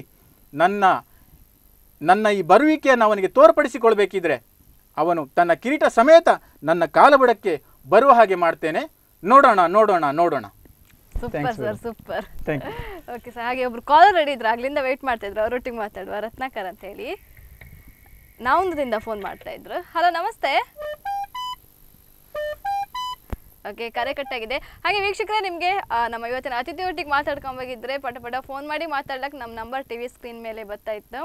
ಓಕೆ ಸರ್, ನೀವೀಗ ಫಸ್ಟ್ ಈಗ ವಿಷ್ಣುವಿನ ಪಾತ್ರ ಮಾಡಿದಾಗ ಸರ್ ನಿಮಗೆ ಆ ಎಕ್ಸ್ಪೀರಿಯನ್ಸನ್ನು ಹಂಚ್ಕೊಳ್ಳಕ್ಕ ನಮ್ಮೊಟ್ಟಿಗೆ ಹೆಂಗಿತ್ತು ಅಂತೇಳಿ. ಅದು ನೀವು ಹೇಳಿದ್ರಿ, ಮನೆಗೆ ಹೇಳ್ದಕ್ಕೆ ಏನಿದೆ ನಾವು ಅಂದರೆ ಯಕ್ಷಗಾನ ಕಲಿಕ್ ಹೋದೆ ಅಂತೇಳಿ. ಅಂತೂ ಇಂತೂ ಒಂದು ಯಕ್ಷಗಾನ ಪಾರ್ಟ್ ಮಾಡ್ರಿ, ವಿಷ್ಣುವಿನ ಪಾರ್ಟ್. ಅದ್ರ ಬಗ್ಗೆ ನಾನು ಕೇಂತೆ ಮತ್ತೊಬ್ರು ಕಾಲರ್ ಹೇಳಿದ್ರು, ಅವರೊಟ್ಟಿಗೆ ಮಾತಾಡುವ. ಹಲೋ, ನಮಸ್ತೆ. ಹಲೋ, ನಮಸ್ತೆ. ತಮ್ಮ ಹೆಸರು ಎಲ್ಲಿಂದ ಫೋನ್ ಮಾಡ್ತಿದ್ರಿ? ನಾನು ಬಂಟ್ವಾಡಿಯಿಂದ ನಾಗೇಶ್ ಅನುಭವ್ ಮಾತಾಡ್ತೇನೆ. ಬಂಟ್ವಾಡಿಯಿಂದ ನಾಗೇಶ್ ಅನುಭವ್. ಮಾಸ್ಟರ್. ನಮಸ್ತೆ ನಮಸ್ತೆ ಸರ್, ಸರ್, ನನ್ನ ನಮಸ್ತೆ, ಸರ್ ಕೂಡ ನಮಸ್ತೆ. ಹೌದು ಇವರು. ಹೌದು, ಹಾ. ನಮಸ್ತೆ ಸರ್. ನಮಸ್ತೆ ನಮಸ್ತೆ. Okay sir. ಹಲೋ ನಮಸ್ತೆ ಅಬ್ದುಲ್ ಸರ್, ನಮಸ್ಕಾರ. ನಮಸ್ತೆ ಸರ್, ನಮಸ್ತೆ ನಮಸ್ತೆ ಸರ್, ನಾಗೇಶ್ ಸರ್ ನಮಸ್ತೆ. ತುಂಬಾ ಸಂತೋಷ ಆಯ್ತು ಸರ್. Thank you. ನೀವೊಬ್ಬ ದಕ್ಷ, ಪ್ರಾಮಾಣಿಕ ಮತ್ತು ಪ್ರತಿಭಾನ್ವಿತ ಅಧಿಕಾರಿ. Thank you sir. ತುಂಬಾ ಸಂತೋಷ ಆಯ್ತು. ರಂಗಭೂಮಿಯಲ್ಲಿ ಮತ್ತು ಯಕ್ಷಗಾನದಲ್ಲಿ ಎರಡು ಕಡೆಯಲ್ಲಿ ತೊಡಗಿಸಿಕೊಂಡಿದ್ದೀನಿ ಸರ್. Thank you sir. ಎಲ್ಲ ನಿಮ್ಮ ನೋಡಿ ಸರ್, ಮಕ್ಕಳಲ್ಲಿ ಯಕ್ಷಗಾನ ಕಲಿಯೋದ್ರಿಂದ ಅವರಲ್ಲಿ ಏಕಾಗ್ರತೆ ಮತ್ತು ಗ್ರಹಿಕೆಯ ಒಂದು ಸಾಮರ್ಥ್ಯ ಹೆಚ್ಚಾಗ್ತದೆ ಸರ್. ಹೌದು ಸರ್, ಖಂಡಿತವಾಗಿಯೂ. ಆದ್ರೆ ಉಡುಪಿ ಜಿಲ್ಲೆಯಲ್ಲಿ ನಮ್ಮ ಉಡುಪಿ ಮತ್ತು ಬ್ರಹ್ಮಾವರದಲ್ಲಿ ರಘುಪತಿ ಭಟ್ರು ಯಕ್ಷಗಾನವನ್ನ ಹೈಸ್ಕೂಲ್ ನಲ್ಲೆಲ್ಲ ಕಲಿಸ್ತಾ ಇದ್ದಾರೆ. ಹೌದು. ಆದ್ರೆ ನಮ್ಮ ಬೈಂದೂರಿನಲ್ಲಿ ಅದೊಂದು ವ್ಯವಸ್ಥೆ ಆದ್ರೆ ಬಹಳ ಒಳ್ಳೆ ಇತ್ತು ಸರ್. ಕಳೆದ ಬಾರಿಯೇ ನಾನು ಇದ್ರ ಬಗ್ಗೆ ಯೋಚನೆ ಮಾಡಿದ್ದೆ. ನಮ್ಮ ಬೈಂದೂರು ವಲಯದಲ್ಲೂ ಕೂಡ ಮಕ್ಕಳಿಗೆ ಅವಕಾಶವನ್ನು ಮಾಡಿಕೊಡ್ಬೇಕು ಅಂತ. ಅವರು ಬ್ರಹ್ಮಾವರ, ಉಡುಪಿ ವಲಯಗಳಲ್ಲಿ ಮಕ್ಕಳು ಪ್ರದರ್ಶನವನ್ನು ಕೂಡ ಮಾಡಿದರು. ಖಂಡಿತವಾಗಿ ಸರ್, ಅವಕಾಶ ಇದ್ರೆ ಈ ಕೊರೋನಾ ಅನ್ನುವಂತಹ ಈ ಒಂದು ಸಂಕಷ್ಟದಿಂದ ನಾವು ಪಾರಾದ ನಂತರ ಖಂಡಿತವಾಗಿಯೂ ಮಾನ್ಯ ರಘುಪತಿ ಭಟ್ರನ್ನ ನಾವು ಖಂಡಿತವಾಗಿ ನಾವು ಕೇಳ್ಕೊಳ್ಳೋಣ ಸರ್, ನಮ್ಮ ಬೈಂದೂರು ವಲಯಕ್ಕೂ ಇದು ಬೇಕು ಅಂತ ಹೇಳಿ. ಶಾಲೆಯಲ್ಲಿ, ನಮ್ಮ ಶಾಲೆಯಲ್ಲಿ ನಾವು ಯಕ್ಷಗಾನ ತಂಡ ಕಟ್ಟಿದ್ದೆವು. ಆದ್ರೆ ಅದು ನಮ್ಮ ಶಾಲೆಗಷ್ಟೇ ಸೀಮಿತ ಆಗ್ತದೆ. ಮಕ್ಕಳಿಗೆ ಹೊರಗಡೆ ಪ್ರದರ್ಶನ ಕೊಡ್ಲಿಕ್ಕೆ ತುಂಬಾ ಕಷ್ಟ ಆಗ್ತದೆ. ಹೌದು ಸರ್, ಹೌದು ಹೌದು. ಅಷ್ಟು ಸಿದ್ಧತೆಗಳನ್ನು ಮಾಡ್ಕೊಳ್ಬೇಕಾಗ್ತದೆ. ಹೌದು ಸರ್. ಅದಕ್ಕೋಸ್ಕರ ನಮ್ಗೆ ನಿಮ್ಮಂತ ಅಧಿಕಾರಿಗಳಿದ್ರೆ ಅದನ್ನು ಮಾಡಬಹುದು ಅಂತ. ಖಂಡಿತವಾಗಿ ಮಾಡೋಣ ಸರ್, ಖಂಡಿತವಾಗಿ ಮಾಡೋಣ. Thank you sir. Thank you. Thank you sir. Thank you. Okay, ಇವ್ರು ನಾನು ನಾಗೇಶ್ ಅಂತ ಕಾಲ್ ಮಾಡಿದೆ. ನಾನು ಕೂಡ ಅದೇ ಶಾಲೆಯಲ್ಲಿ ಬಂಟ್ವಾಡಿ ಅನುದಾನಿತ ಹಿರಿಯ ಪ್ರಾಥಮಿಕ ಶಾಲೆ ಹೆಡ್ ಮಾಸ್ಟರ್ ಅವರು. ಓಕೆ ಸರ್, ಅದಕ್ಕಿಂತ ಕಾಲ್ ಬರೋದಕ್ಕಿಂತ ಮುಂಚೆ ವಿಷ್ಣುವಿನ ಪಾರ್ಟ್ ಬಗ್ಗೆ ಹೇಳಿ ಸರ್, ಎಕ್ಸ್ಪೀರಿಯನ್ಸ್ ಹೇಳಿ. ಬಹಳ ಹಾರಿಬಲ್. ಯಾಕಂತಂದ್ರೆ ಫಸ್ಟ್ ವೇಷ ಮಾಡೋದು ನಾನು. ಆ್ಯಕ್ಚುಲಿ ಆವಾಗ ವಿಷ್ಣುವಿಗೆ ಕೇದಗೆ ಮಂದಲೆ ಅಂತ ಹೇಳಿ ಕಟ್ರು. ಅದು ಈಗ ಥರ್ಮಾಕೋಲ್ ಬಂತು, ಈಗ ಸ್ವಲ್ಪ ಅದು ಹಗುರ ಇತ್ತು. ಆವಾಗ ಈ ಅಟ್ಟೆ ಕಟ್ತಿದ್ರು, ಈ ಹುಲ್ಲು ಮತ್ತೆ ಇದರಿಂದ ಮಾಡಿ ಜಡೆ ಕಟ್ಟಿ ಅಟ್ಟೆಯನ್ನು ಕಟ್ತಾ ಬರುವಂಥದ್ದು. ಅದು ಇಲ್ಲಿ ಈ ನರ್ವ್ಸ್ ಇದೆಯಲ್ಲ, ಈ ನರ ಇತ್ತಲ್ಲ, ಇದನ್ನು ಹಿಡ್ಕಂತತ್ತು. ಇದನ್ನು ಹಿಡ್ಕೊಂಡ್ರು ಕೂಡ ಒಂದು ರೀತಿ ಇದು ಮೈಗ್ರೇನ್ ಸ್ಟಾರ್ಟ್ ಆಯ್ತು ಫಸ್ಟ್ ವೇಷ ಮಾಡುವವರಿಗೆ. ಈ ಕಟ್ಟರ್ ಕೂಡಲೇ ಇದನ್ನು ಎಳ್ದು ಕಟ್ಟರ್ ಕೂಡಲೇ ಅದು ಮೈಗ್ರೇನ್ ಸ್ಟಾರ್ಟ್ ಆಯ್ತು. ನಾನು ಫಸ್ಟಿಗೆ ರಂಗಸ್ಥಳ ಹೋಗುದೇ ಇಲ್ಲ ಅಂತ ಕೂತ್ಕೊಂಡಿದ್ದೆ. ಅಂದ್ರೆ ನನಗೆ ಅದು ಕಟ್ಟಿ ತಲೆಯೆಲ್ಲ ನೋವು ಶುರುವಾಗಿ ಅದ್ರ ಮೇಲೆ ಒಂಥರ ವಾಮಿಟಿಂಗ್ ಸೆನ್ಸೇಷನ್ ಎಲ್ಲ ಆಗಿ, ಅದ್ರ ಮೇಲೆ ಅವರು ರಾಜಶೇಖರ್ ಹೆಬ್ಬಾರ್ ಸಮಾಧಾನ ಮಾಡಿ, ಇಲ್ಲ ಎಂತ ಆತಿಲ್ಲ ಮರೆ, ನೀನು ಅಲ್ಲಿ ರಂಗಸ್ಥಳಕ್ಕೆ ಹೋಗಿ ಒಂದ್ ಎರಡು ಕುಣಿದ್ರು ಕೂಡ ಎಲ್ಲ ಲೂಸ್ ಆಗ್ತದೆ, ಎಂತ ಆತಿಲ್ಲ ಅಂತ ಹೇಳಿ ಅವ್ರು ಹೇಳಿದ ಅಕ್ಷರಶಃ ಸತ್ಯ. ರಂಗಸ್ಥಳಕ್ಕೆ ಹೋಗಿ ಒಂದು ಎರಡು ಹೆಜ್ಜೆ ಹಾಕ್ರು ಕೂಡಲೇ ಅದೆಲ್ಲ ಒಂಥರ ಸಡಿಲಾಗಿ ಆರಾಮಾಗಿ ಇಡೀ ಪಾತ್ರ ಮಾಡ್ಕೊಂಡು ಹೋಗ್ಲಕ್ಕೆ. ಅಂದ್ರೆ ಫಸ್ಟ್ ಬಹಳ ಕಷ್ಟ. ಯಕ್ಷಗಾನ ನೋಡೋಕೆ ಬಹಳ ಸುಲಭ ಅನ್ಸುತ್ತೆ, ಆದ್ರೆ ಆ ವೇಷ ಕಟ್ಕೊಂಡು ಆ ಮೇಕಪ್ ಹಾಕೊಂಡು ಅದನ್ನ ಅಷ್ಟೊತ್ತು ಇರ್ಕಲ್ಲ, ವೆಯ್ಟ್ ಮಾಡ್ಕಲ್ಲ, ಅದು ಬಹಳ ಕಷ್ಟ ಮೇಡಮ್, ಬಹಳ ಕಷ್ಟ. ಆಕ್ಚುಲಿ ಅದರಲ್ಲಿ ವೃತ್ತಿ ಕಲಾವಿದರಾಗಿ ಕೆಲಸ ಮಾಡ್ಲಿಕ್ಕೆ ಅವಕಾಶ ಸಿಗದಿದ್ರು ಕೂಡ ನಮ್ಮ ಬೈಂದೂರು ವಲಯದ ತುಂಬಾ ಶಿಕ್ಷಕರಿದ್ದಾರೆ ಯಕ್ಷಗಾನ ಕಲೆಯಲ್ಲಿ, ನನ್ಕಿಂತಲೂ ಚೆನ್ನಾಗಿ ಪಳಗಿದವರು ತುಂಬಾ ಶಿಕ್ಷಕರಿದ್ದಾರೆ. ಸೊ ಅವರು ನಾವೆಲ್ಲ ಸೇರಿ ಇದೊಂದು ಒಳ್ಳೆ ಅಪಾರ್ಚುನಿಟಿಯನ್ನ ನಾವು ಯುಟಿಲೈಸ್ ಮಾಡ್ಕೊಂತಿದ್ವಿ ಬೈಂದೂರು ವಲಯದಾಗೆ. ಪ್ರತಿ ವರ್ಷ ಶಿಕ್ಷಕರ ದಿನಾಚರಣೆ ಮಾಡ್ತಾ ಇತ್ತು ಯಕ್ಷಗಾನನ. ಬಟ್ ಅದು ಈ ಸಲ ಕೋವಿಡ್ ಎಲ್ಲ ಬಂದು ಲಾಸ್ಟ್ ಇಯರ್ ಕೂಡ ಮಾಡೋಕ್ಕಾಗಿಲ್ಲ ನಮಗೆ. ಅದು ನನಗೆ ಫಸ್ಟ್ ಎಕ್ಸ್ಪೀರಿಯನ್ಸ್ ಅಂದ್ರೆ ಸ್ವಲ್ಪ ಅದನ್ನು ಯಾವತ್ತೂ ನಾನು ಮರೆಯುವುದಿಲ್ಲ. ಇನ್ನೊಂದು ಎಕ್ಸ್ಪೀರಿಯನ್ಸ್ ಅಂತಂದ್ರೆ ಇದು ಬಬ್ರುಹನ ಕಾಳಗದಂಗೆ ಅರ್ಜುನ ಮಾಡಿದೆ. ಆವಾಗ್ಲೂ ಹಾಗೆ ಅದು ಸ್ವಲ್ಪ ದೊಡ್ಡ ಕೇದಿಗೆ ಮಂದ್ಲೆ, ಆವಾಗ್ಲೂ ಅಟ್ಟೆ ಹಾಕ್ತಿದ್ದದ, ಹುಲ್ಲಿನ ಅಟ್ಟೆ. ಈಗ ಥರ್ಮಕೋಲ್ ಅಲ್ದ, ಈಗ ಅಷ್ಟೇನದು ಬಿಗು ಅನ್ಸೋದಿಲ್ಲ ಥರ್ಮಕೋಲಿನ ಕೇದಿಗೆ ಮಂದ್ಲೆ. ಆವಾಗ್ಲೂ ಹಾಗೆ ಅದು ವಾಮಿಟಿಂಗ್ ಸೆನ್ಸೇಷನ್ ಆಗಿ ಇಲ್ಲೆಲ್ಲ ಒಂಥರ ಬ್ಲಾಕ್ ಆದಂಗಾಗಿ ಅವಾಗ್ಲೂ ತುಂಬಾ ನಾನು ಕಣ್ಣೀರ್ ಹಾಕಿದೆ. ನಾನು ಹೋತಿಲ್ಲ ರಂಗಸ್ಥಳಕ್ಕೆ ಅಂತ, ಆತಿಲ್ಲ ನನ್ನ ಹತ್ರ ಅಂತ ಹೇಳಿ. ಅದು ಸೇಮ್ ಮತ್ತೆ ರಂಗಸ್ಥಳಕ್ಕೆ ಹೋರ್ಕೊಳ್ಳಿ ಆಟೋಮೆಟಿಕ್ ಆಗಿ ಮತ್ತೆ ಅದು ಕೊನೆಗೆ ಸಿಗುವಂತ ಸಂತೃಪ್ತಿ ಇತ್ತಲ್ಲ, ಅದು ಬಹಳ ದೊಡ್ಡ ಖುಷಿ ಕೊಡ್ತದೆ. ಹೌದು ಸರ್. ಹಾಗೆ ಮತ್ತೊಬ್ರು ಕಾಲರ್ ಇದ್ರು, ಅವರೊಟ್ಟಿಗೆ ಮಾತಾಡುವ. ಹಲೋ, ನಮಸ್ತೆ. ಹಲೋ, ತಮ್ಮ ಹೆಸರು ಎಲ್ಲಿಂದ ಫೋನ್ ಮಾಡ್ತಾ ಇದ್ರಿ? ನಾನು ಪ್ರಸಾದ್ ಕುಮಾರ್ ಮಗವಿಟ್ ಅಂತ. ಗುರುಗಳು, ಯಕ್ಷಗಾನ ಗುರುಗಳು. ಓಕೆ ಸರ್, ಖುಷಿ ಆಯ್ತು ಕಾಲ್ ಮಾಡಿದ್ದು. ನಮಸ್ಕಾರ ರೋಪಣ್ಣ. ನಮಸ್ಕಾರ. ನಮಸ್ಕಾರ ಗುರುಗಳೇ. ವಯಸ್ಸಿನಲ್ಲಿ ನನಗಿಂತ ಚಿಕ್ಕವರಾದ್ರೂ ಕೂಡ ನನಗೆ ಹೆಜ್ಜೆನ ಕಲಿಸಿದವರು. Thank you. ನಮಸ್ಕಾರ. ಅಯ್ಯೋ, ಬಹಳ ಖುಷಿ ಆಯ್ತು ನಿಮ್ಮ ಸಂದರ್ಶನ. ಒಳ್ಳೆ ರೀತಿಯಲ್ಲಿ ಸಂದರ್ಶನ ಮಾಡ್ತಾ ಇದ್ರಿ, ಮತ್ತೆ ನೀವು ಚಂದದಿಂದ ಮಾತಾಡ್ತಾ ಇದ್ರಿ. Thank you, thank you. ನಿಮ್ಮ ಇದ್ದೆ, ಬಹಳ ಖುಷಿ ಆಯ್ತು. ನಿಮ್ಮ ಶಿಷ್ಯನೇ ಅಲ್ಲ ನಾನು. ಸಾಧನೆಯನ್ನ ಮತ್ತು ನಿಮ್ಮ ಸಮಗ್ರ ಸಾಧನೆಯನ್ನ ಕಂಡು ಸಂತೋಷ ಪಡುವ ಒಂದು ಅಭಿಮಾನಿಗಳಲ್ಲಿ ನಾನು ಒಬ್ಬ. Thank you, thank you, thank you ಪ್ರಹದಣ್ಣ, thank you. ಮತ್ತೆ ರೌಫ್ರ ಬಗ್ಗೆ ಒಂದೆರಡು ಮಾತು ಹೇಳಲೇಬೇಕು. ಹೇಳಿ ಸರ್.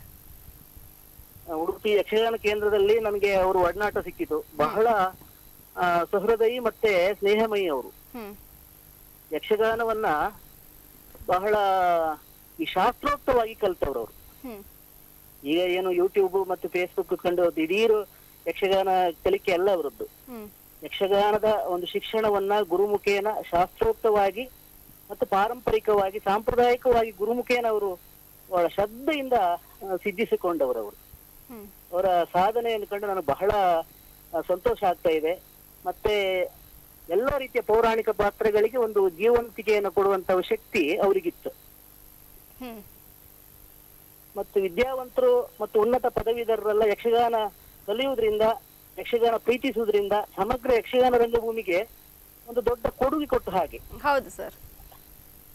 ಅದರಿಂದ ನಮ್ಮ ಅಬ್ದುಲ್ ರೌಫ್ ಅವರು ಅವರ ಒಂದು ಶೈಕ್ಷಣಿಕ ಹಾದಿಯಲ್ಲಿ ಯಕ್ಷಗಾನಕ್ಕೂ ಕೂಡ ಹೆಚ್ಚಿನ ಒಂದು ಮಾನ್ಯತೆಯನ್ನು ಕೊಡುವಂತ ಆಗಲಿ ಅಂತ ನನ್ನ ಆಶಯ. ಮತ್ತೆ ಕಲಾ ಮಾತೆ ಅವರಿಗೆ ಸದಾ ಒಳ್ಳೇದು ಮಾಡಲಿ. ಥ್ಯಾಂಕ್ ಯು ಪ್ರಸಾದ್ ಅಣ್ಣ, ಥ್ಯಾಂಕ್ ಯು.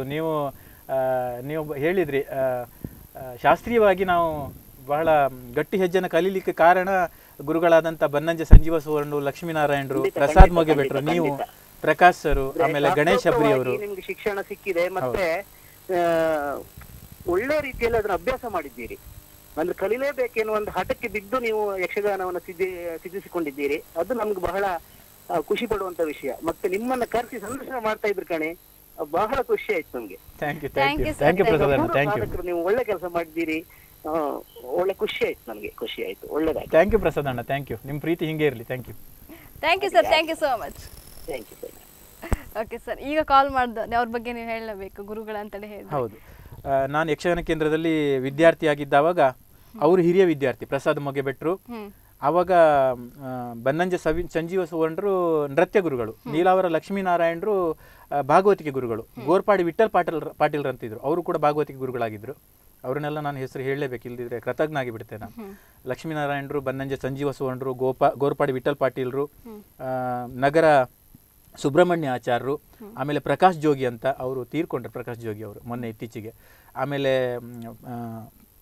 ಮಂಜುನಾಥ್ ಕುಲಾಲ್ ಅಂತೇಳಿ ಐರೋಡಿ ಅವರು, ಮಂಜುನಾಥ್ ಕುಲಾಲ್ ಅವರೆಲ್ಲ ನಮಗೆ ಗಟ್ಟಿ ಹೆಜ್ಜೆ ಹೇಳಿಕೊಟ್ರು, ಸಂಪ್ರದಾಯಬದ್ಧ ಹೆಜ್ಜೆ ಹೇಳಿಕೊಟ್ರು ಅವರು. ಅಂದರೆ ಅವರು 2 ವರ್ಷ ಕಲಿತು ಆದ್ಮೇಲೆ ನಾವು ಸೇರೋದು. ಹಾಗಾಗಿ ಸಂಜೀವ ಸುವರ್ಣರು ಇಲ್ದಿದ್ದಳಿಗೆಲ್ಲ ಅವರೇ ನಮ್ಗೆ ಹೆಜ್ಜೆಯನ್ನು ಹೇಳಿಕೊಡುವಂಥದ್ದು, ಗಟ್ಟಿ ಹೆಜ್ಜೆಗಳನ್ನು ಹೇಳ್ಕೊಡ್ತಿದ್ರು. ಆಮೇಲೆ ಬನ್ನಂಜೆ ಸಂಜೀವ ಸುವರ್ಣರು ಅವರೆಲ್ಲ ನಮಗೆ ಹೆಜ್ಜೆ ಹೇಳಿಕೊಡುವಲ್ಲಿ ಯಾವುದೇ ರೀತಿಯಾದಂತಹ ಭೇದ ಮಾಡಿಲ್ಲ. 1 ವರ್ಷ ನಮ್ಮನ್ನಲ್ಲಿ ಉಳಿಸ್ಕೊಂಡು ಭಾಳ ಚೆನ್ನಾಗಿ ಹೆಜ್ಜೆ ಹೇಳಿಕೊಟ್ಟದ್ರಿಂದ ಈ ಪ್ರಸಾದ್ ಕುಮಾರ್ ಇರ್ಬೋದು, ಪ್ರಕಾಶ್ ಇರ್ಬೋದು, ಮಂಜುನಾಥ್ ಕುಲಾಲ್ ಇರ್ಬೋದು, ಗಣೇಶ್ ಅಣ್ಣ ಹೆಬ್ರಿ ಇರ್ಬೋದು, ಪ್ರಕಾಶ್ ಇರ್ಬೋದು, ಇವರೆಲ್ಲರೂ ಸೇರಿ ನಮಗೊಂದು ಒಳ್ಳೆ ಯಕ್ಷಗಾನದಲ್ಲಿ ಒಂದು, ಇವತ್ತು ನನಗೇನಾದರೂ ಯಾರಾದರೂ ಯಕ್ಷಗಾನ ಮಾಡ್ತೀಯ ಅಂತ ಕೇಳಿದ್ರೆ ಹ್ಞೂ ಅಂತ ಹೇಳಿ ಧೈರ್ಯ ಬರುವುದೇ ಯಕ್ಷಗಾನ ಕೇಂದ್ರದಿಂದ ಕಲ್ತದ್ರಿಂದ. ಮತ್ತೆ ವಿಶೇಷ ಅಂತಂದ್ರೆ ಅಲ್ಲಿ ಡಾಕ್ಟರ್ಗಳು ಬಂದೆಲ್ಲ ಕಲಿತರು ಮೇಡಮ್. ಹೌದು, ಅಲ್ಲಿ ಕಾರ್ಡಿಯಾಲಜಿಸ್ಟು, ಆಮೇಲೆ ಇವರು ಸೈಕ್ಯಾಟ್ರಿಕ್ ಡಾಕ್ಟರ್ಗಳು, ಗೈನಕೋ ಡಾಕ್ಟರ್ಗಳು KMC ಇಂದ. ವಿಶೇಷ ಅಂತಂದ್ರೆ ಒಂದು ಮಾತು ಹೇಳಲೇಬೇಕು ನಾನು, ಆಗ ನಾವು ಕಲಿಯುವತ್ತಿಗೆ ಆವಾಗ ಲಕ್ಷ್ಮೀನಾರಾಯಣರು ಅಂತ ಹೇಳಿ ಬರ್ತಿದ್ರು ಒಬ್ರು, ಅವರು ಡೀನ್, KMCಯ ಡೀನ್ ಅವರು ಆವಾಗ 60-65ನೇ ವರ್ಷಕ್ಕೆ ಅವ್ರು ಬಂದು ಹೆಜ್ಜೆ ಕಲಿತಿದ್ರು. ಆಮೇಲೆ ಡಾಕ್ಟರ್ ಭಾಸ್ಕರಾನಂದ ಕುಮಾರ್ ಅವರು ಬಂದು ಹೆಜ್ಜೆ ಕಲಿತಿದ್ರು. ನಾನು ಅವರೊಟ್ಟಿಗೆ ವೇಷ ಮಾಡಿದ್ದೆ, ಡಾಕ್ಟರ್ ಭಾಸ್ಕರಾನಂದ ಕುಮಾರ್ ಒಟ್ಟಿಗೆ. ಅದು ಎಲ್ಲಿ ಕೊಡಚಾದ್ರಿಯ ಬೆಟ್ಟದ ಮೇಲೆ ವೇಷ ಮಾಡಿದ್ದು ಡಾಕ್ಟರ್ ಭಾಸ್ಕರಾನಂದ ಕುಮಾರ್ ಒಟ್ಟಿಗೆ. ಅವ್ರದ್ದೊಂದು ಬ್ರಾಹ್ಮಣ ವೇಷ, ನಾವೆಲ್ಲ ಒಟುಗಳು ಅವರೊಟ್ಟಿಗೆ, ಸಣ್ಣ ಸಣ್ಣ ಒಟುಗಳು, 4 ಜನ. ಇದೆಲ್ಲ ಮರೆಯಲಾರದಂತ ಸನ್ನಿವೇಶ. ಅದೆಲ್ಲ ಸಾಧ್ಯ ಆಗಿದ್ದು ನಮ್ಮ ಈ MGM ಯಕ್ಷಗಾನ ಕೇಂದ್ರದಿಂದ. ನನ್ಗೆ ಲೈಫ್ ಕೊಟ್ಟಿತ್ತು ಅದು ಯಕ್ಷಗಾನ ಕೇಂದ್ರ. ನಾನು B.Ed ಮಾಡೋದು ಅಲ್ಲೇ ಯಕ್ಷಗಾನ ಕೇಂದ್ರದಲ್ಲಿ ಇದ್ದೇ B.Ed ಮಾಡಿ. ನನಗೆ ಯಕ್ಷಗಾನ ಕೇಂದ್ರದಲ್ಲಿ ಉಳಿಸ್ಕೊಂಡು ನನಗೆ ಊಟ, ನನಗೆ ವಸತಿ ಎಲ್ಲ ಫ್ರೀ. ನನಗೆ ಯಕ್ಷಗಾನ ಶಿಕ್ಷಣವೂ ಫ್ರೀ, ಊಟವೂ ಫ್ರೀ, ವಸತಿಯೂ ಫ್ರೀ. ಅದ್ರ ಜೊತೆಗೆ B.Ed ಮಾಡೋಕ್ಕೂ ಒಂದು ಒಳ್ಳೆ ಅವಕಾಶ ಮಾಡಿಕೊಟ್ಟಿರು. ಸೊ ಅವರು ಯಕ್ಷಗಾನ ಕೇಂದ್ರದ ಎಲ್ಲ ಗುರುಗಳನ್ನ ಈ ಸಂದರ್ಭದಲ್ಲಿ ನಾನು ನೆನೆಸ್ಕೊಳ್ತೇನೆ. ಸರ್, ಹಾಗೆ ಮತ್ತೊಬ್ರು ಕಾಲರ್ ಇದ್ರು, ಅವರೊಟ್ಟಿಗೆ ಮಾತಾಡುವ. ಹಲೋ, ನಮಸ್ತೆ. ನಮಸ್ತೆ. ತಮ್ಮ ಹೆಸರು ಸರ್, ಎಲ್ಲಿಂದ ಫೋನ್ ಮಾಡ್ತಾ ಇದ್ರಿ? ಇಲ್ಲಿ ನಾವಂದದಿಂದ ಫೋನ್ ಮಾಡ್ತಾ ಇದ್ದೇನೆ. ನಮ್ಮ ಸಮನ್ವಯಾಧಿಕಾರಿಗಳು ಅಬ್ದುಲ್ ರೌಫ್ ಅವರ ಮಾತುಗಳನ್ನ ಕೇಳ್ತಾ ಇದ್ದೆ. ಜೊತೆಗೆ ಆಂಕರ್ ಮಾಡ್ತಾ ಇದ್ದವರು ನೋಡಿದ್ರೆ ನನಗೆ ನನ್ನ ಶಿಷ್ಯ ನೆನಪಾಗ್ತದೆ, ಪ್ರಗತಿ ಅಂತ ಶಿಷ್ಯ ಇದ್ರೆ ಕರುಣಾಕರ್ ಸರ್, ನನ್ನ ಮನೆ ಎದುರಿಗೆ. ನಮಸ್ತೆ ಸರ್. ನಮಸ್ತೆ. ನಮಸ್ತೆ ಸರ್, ಖುಷಿ, ಹೆಂಗಿದ್ರು ಸರ್? ಯಾವ ಕ್ಲೂ ಸಿಕ್ತಂದ್ರೆ ನಾಗೇಶ್ ಶಾನ್ಭಾಗ್ರು ಮಾತಾಡುವಾಗ ಬಂಟ್ವಾಡಿ ಅಂದ್ರೆ ಬಹುಶಃ ನನ್ನ ಶಿಷ್ಯ ಇವಳೇ ಇರ್ಬೇಕಂತ ಎಣಿಸ್ಕೊಂಡೆ. ಬಹಳ ಖುಷಿ ಆಯ್ತು, ಇಬ್ಬರನ್ನು ಜೊತೆಗೆ ಮೀಟ್ ಮಾಡ್ತಾ ಇದ್ದೆ ಮೂಲಕ. ಥ್ಯಾಂಕ್ ಯು ಸರ್, ಖುಷಿ ಆಯ್ತು. ಕಾರ್ಯಕ್ರಮ ನೋಡ್ತಾ ಇದ್ದೇನೆ, ತುಂಬಾ ಖುಷಿ ಆಯ್ತು. ಮತ್ತೆ ಎರಡನೇದಾಗಿ ನಮ್ಮ ನೆಚ್ಚಿನ ಅಧಿಕಾರಿ, ಒಬ್ಬ ದಕ್ಷ ಅಧಿಕಾರಿ ಅನ್ನೋ ಪದಕ್ಕೆ ಇದು ಸೂಕ್ತವಾಗಿ ಹೊಂದುವಂತ ಶಬ್ದ ಅದು, ದಕ್ಷ ಅಧಿಕಾರಿ ಅನ್ನೋದು.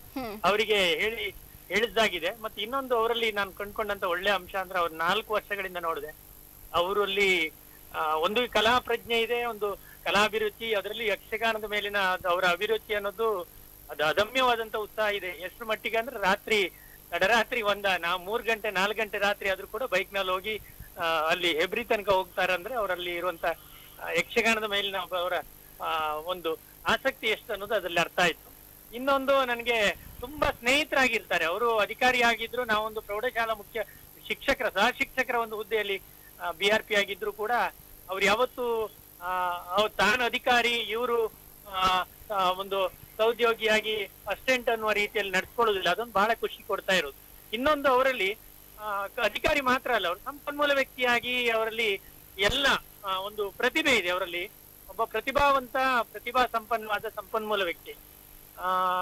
ನಾನು ಈಗ ಒಂದು ಇದರಲ್ಲಿ ನಿಮ್ಮ ಕಾರ್ಯಕ್ರಮದಲ್ಲಿ ಕೇಳಿಸ್ಕೊಳ್ತಾ ಇದ್ದೆ, ನಾಗರತ್ನ ಟೀಚರ್ ಇರ್ಬಹುದು, ಅವರೆಲ್ಲ ಹೇಳಿದ್ದು ಸಹಿತ ಯಾವುದೇ ಉತ್ಪ್ರೇಕ್ಷೆ ಅಲ್ಲ, ಅವರ ಹೊಂದುವಂತಹದ್ದು. ಮತ್ತೆ ಇನ್ನೊಂದಂದ್ರೆ ನಿಮ್ಮ ಕಾರ್ಯಕ್ರಮಕ್ಕೆ ಸೂಕ್ತವಾದಂತ ವ್ಯಕ್ತಿ ಅವರು, ವಾಯ್ ಮಾತಾಡೋರಲ್ಲ, ಅವರು ಕುಂದಗನ್ನಡದಲ್ಲೇ ಯಾವಾಗ್ಲೂ ಮಾತಾಡ್ತಾರೆ. ಭಾಷೆಯ ಇನ್ನೊಂದು ಮಾತೃಭಾಷೆಯ ಪ್ರಭಾವ ಸಾಮಾನ್ಯವಾಗಿ ಅನ್ಯ ಭಾಷೆ ಮನೆಯಲ್ಲಿ ಮಾತಾಡುವವರಲ್ಲಿ, ಅದು ಮುಸ್ಲಿಮ್ಸ್ ಇರ್ಬೋದು ಅಥವಾ ತುಳು ಭಾಷೆ ಮಾತಾಡುವವರು ಕೊಂಕಣಿ ಇರ್ಬೋದು, ಮಿಕ್ಸ್ ಇರ್ತದೆ. ಆದ್ರೆ ಇವರಲ್ಲಿ ನಾನು ಯಾವತ್ತು ಕಂಡುಕೊಂಡದ್ದು, ಅವರ ಮನೆಯ ಭಾಷೆ ಇದಕ್ಕೆ ಇದಾಗುದಿಲ್ಲ, ಪ್ರಭಾವ. ಶುದ್ಧ ಕನ್ನಡವನ್ನ ಮೂಲತಃ ಅವ್ರು ಏನು ಕುಂದಗನ್ನಡವನ್ನು ಮಾತಾಡ್ತಿದ್ರು ಆ ತರ ಚೆನ್ನಾಗಿ ಮಾತಾಡ್ತಾರೆ ಅವರು. ಒಂದು ಜಗತಿ ಅವರಿಗೆ ಕೇಳಿಸ್ತಾ ಇದೆಯಲ್ಲ? ಕೇಳಿಸ್ತಾ ಇದೆಯಲ್ಲ?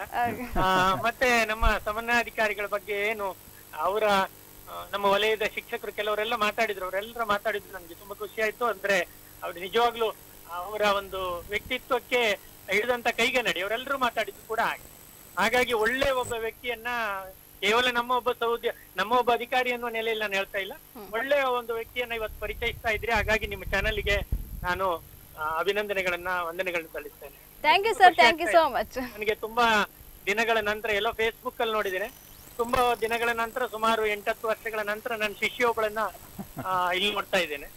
ಅದು ಖುಷಿ ಆಗ್ತಾ ಇದೆ. ಥ್ಯಾಂಕ್ ಯು ಸರ್, ತುಂಬಾ ಖುಷಿ ಆಯ್ತು ಸರ್ ನೀವು ಫೋನ್ ಮಾಡಿದ್ನ. ನಾನು ಎಕ್ಸ್ಪೆಕ್ಟ್ ಮಾಡ್ಲಿಲ್ಲ ಸರ್ ಜೊತೆ ಇವತ್ತು ನಾನು ಮಾತಾಡ್ತೇನೆ ಅಂತ ಹೇಳಿ.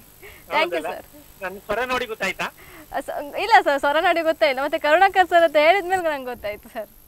ಸರಿ. Thank you sir, thank you. ಮುಖ ನೋಡಿದ್ರೆ ಹಾಗೆ ಅನಿಸ್ತಾ ಇತ್ತು. ಮತ್ತೆ ನಾಗೇಶ್ ಶಾನ್ಭಾಗ್ರು ಅವರೆಲ್ಲರೂ ಕೂಡ ಒಳ್ಳೆ, ನಾಗೇಶ್ ಶಾನ್ಭಾಗ್ರು ಸೇರಿ ಎಲ್ಲರೂ ಸಹಿತ ಯಕ್ಷಗಾನದಲ್ಲಿ ಸಾಕಷ್ಟು ಮಕ್ಕಳಿಗೆ ಆ ತರಬೇತಿಯನ್ನು ಕೊಡುವಲ್ಲಿ ಬಹಳಷ್ಟು ಅವರು ತಮ್ಮ ಶ್ರಮವನ್ನ, ತಮ್ಮ ಒಂದು ಏನು ವಿದ್ಯೆಯನ್ನ ದಾರೆ ಎರೆದವರು. ಹಾಗೆ ಅಬ್ದುಲ್ ರೌಫರ್ ಅಂತೂ ನಮ್ಮ ಈ ಒಂದು ರಂಗದಲ್ಲಿ, ಶಿಕ್ಷಣದಲ್ಲಿ ಸಾಕಷ್ಟು ಕೆಲಸಗಳನ್ನು, ಅನೇಕ ಇಲಾಖೆ ನೀಡಿರುವಂತಹ ಜವಾಬ್ದಾರಿಗಳನ್ನು ಒಳ್ಳೆ ಚೆನ್ನಾಗಿ ನಿರ್ವಹಿಸಿದವರು.